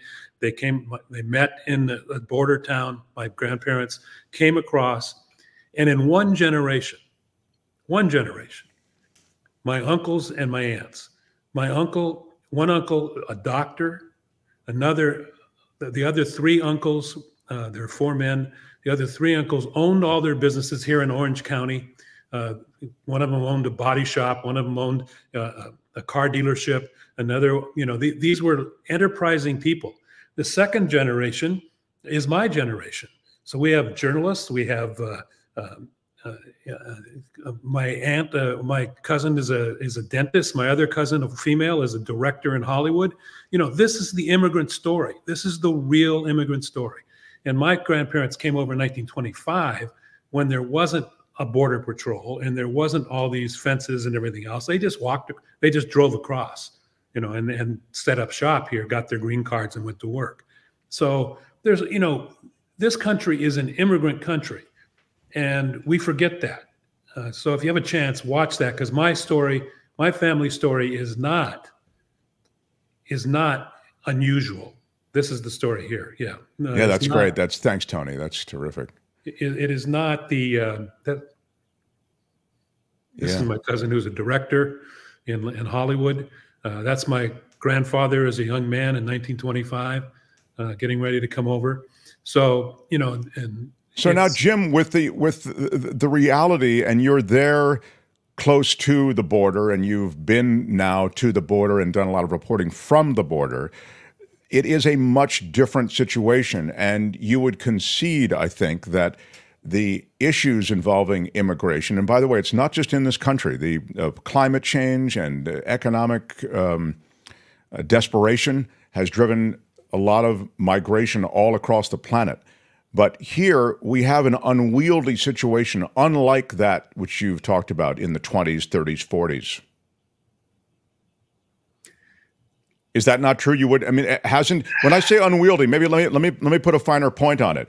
Don't you think those border communities have been affected in ways that many residents are not disposed to greet immigrants with open arms, or do you think that's more racism, political? San Diego greets them with certainly more open arms than does Governor Abbott in Texas. Okay.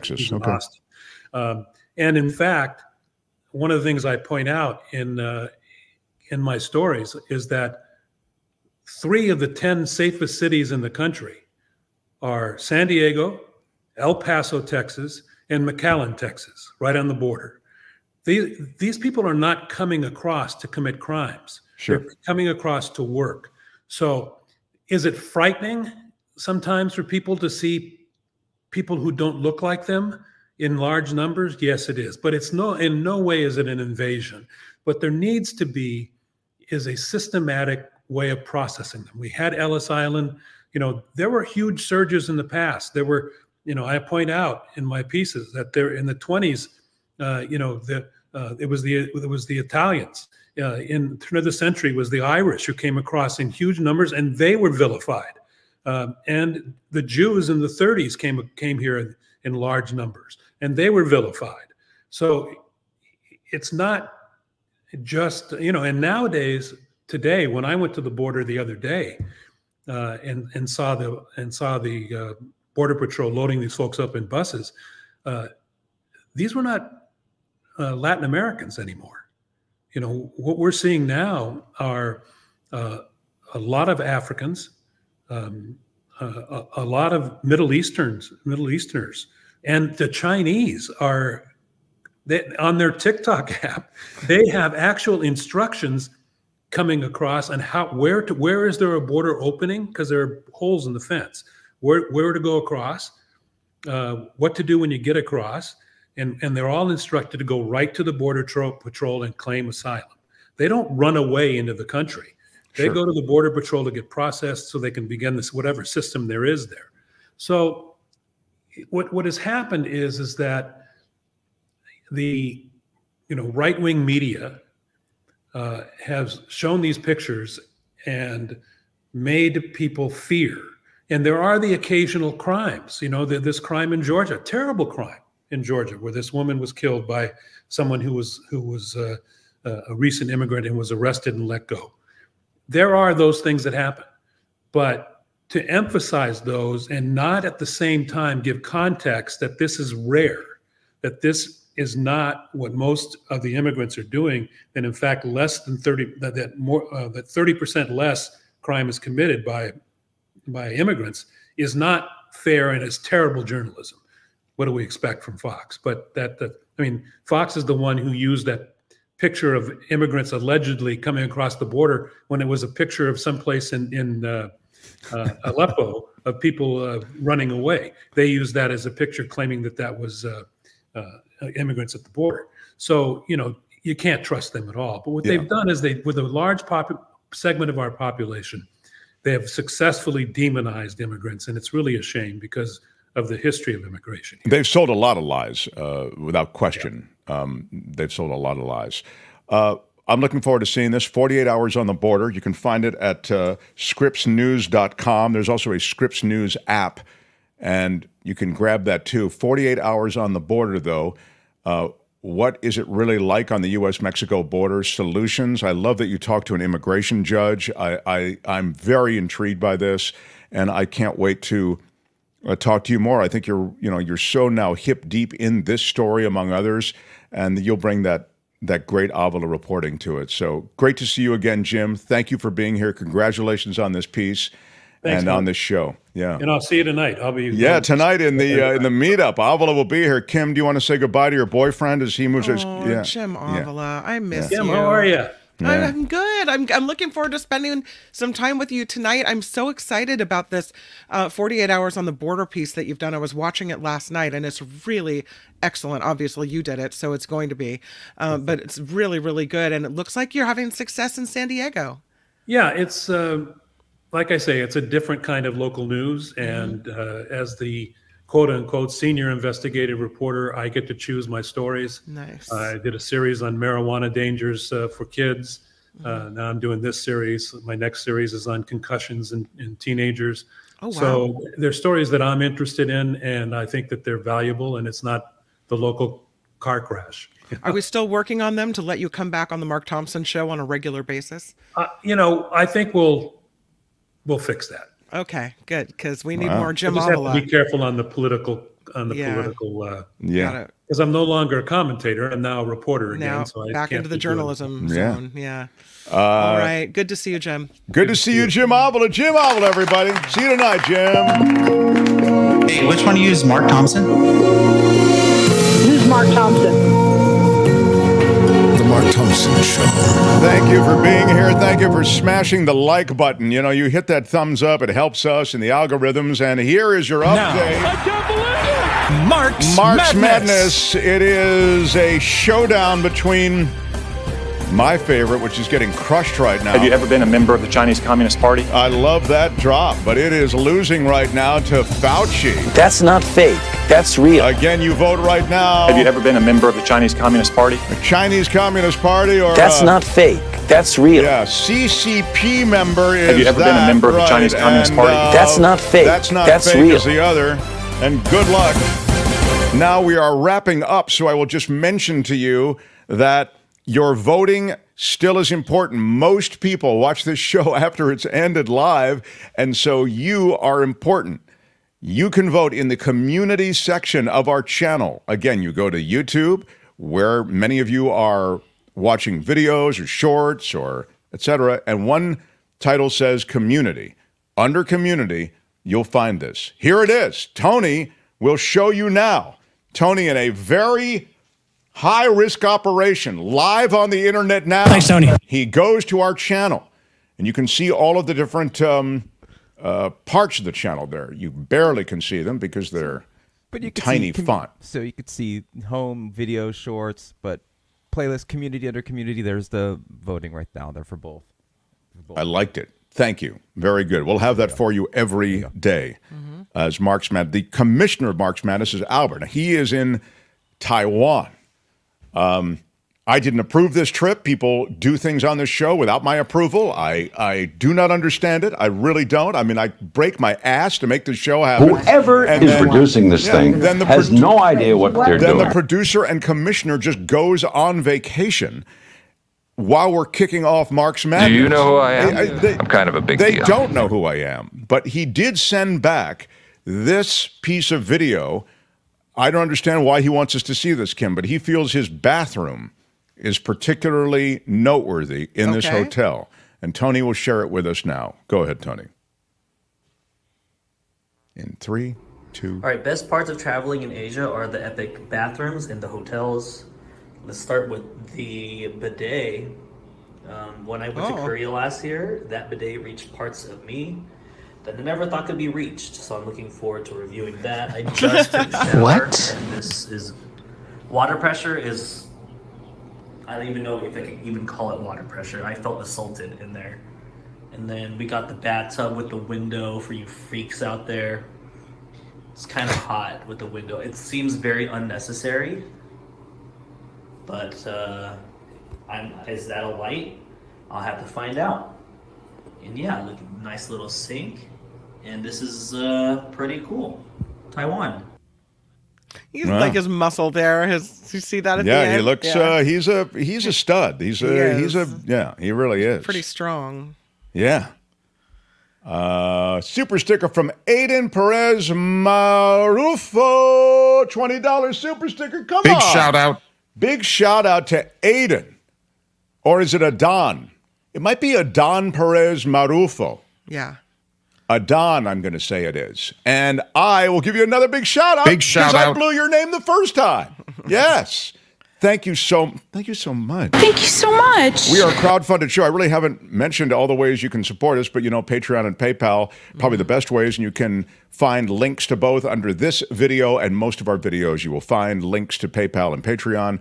That community is so very important in supporting us. Tony, you're updating the list at the end of the show that runs with the Patreon and PayPal names. Yes. Once a month. I got an email from someone saying that his name is still not there. I'll push it on to you. Yeah, okay. Because usually Tony's pretty good about it. So yeah.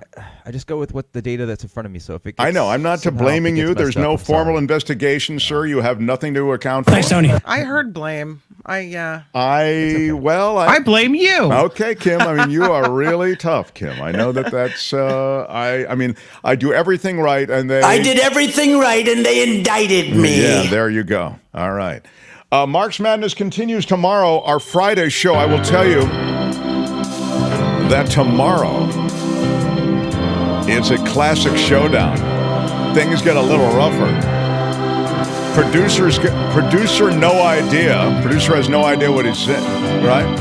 Goes up against Going Back to Texas. Oh, yeah. That's hard. That is hard. And that's in the first hour. And then regular stock. Clarence Thomas goes up against Which One of You is Mark Thompson. It's going to be a good day tomorrow. That's right. Spread the word. Share our videos. Share this channel. Thank you for helping to build our footprint. Now, the After Party Live is going down right now over on the After Party Live channel. It's Kim and John Daly, both of whum will be in the meetup tonight. See everybody in the meetup at 6:30 Pacific. And I'm Shadow Stevens for the Mark Johnson Show. Bye-bye. Until tomorrow, everybody else, thank you for all the ways you support us. Bye-bye.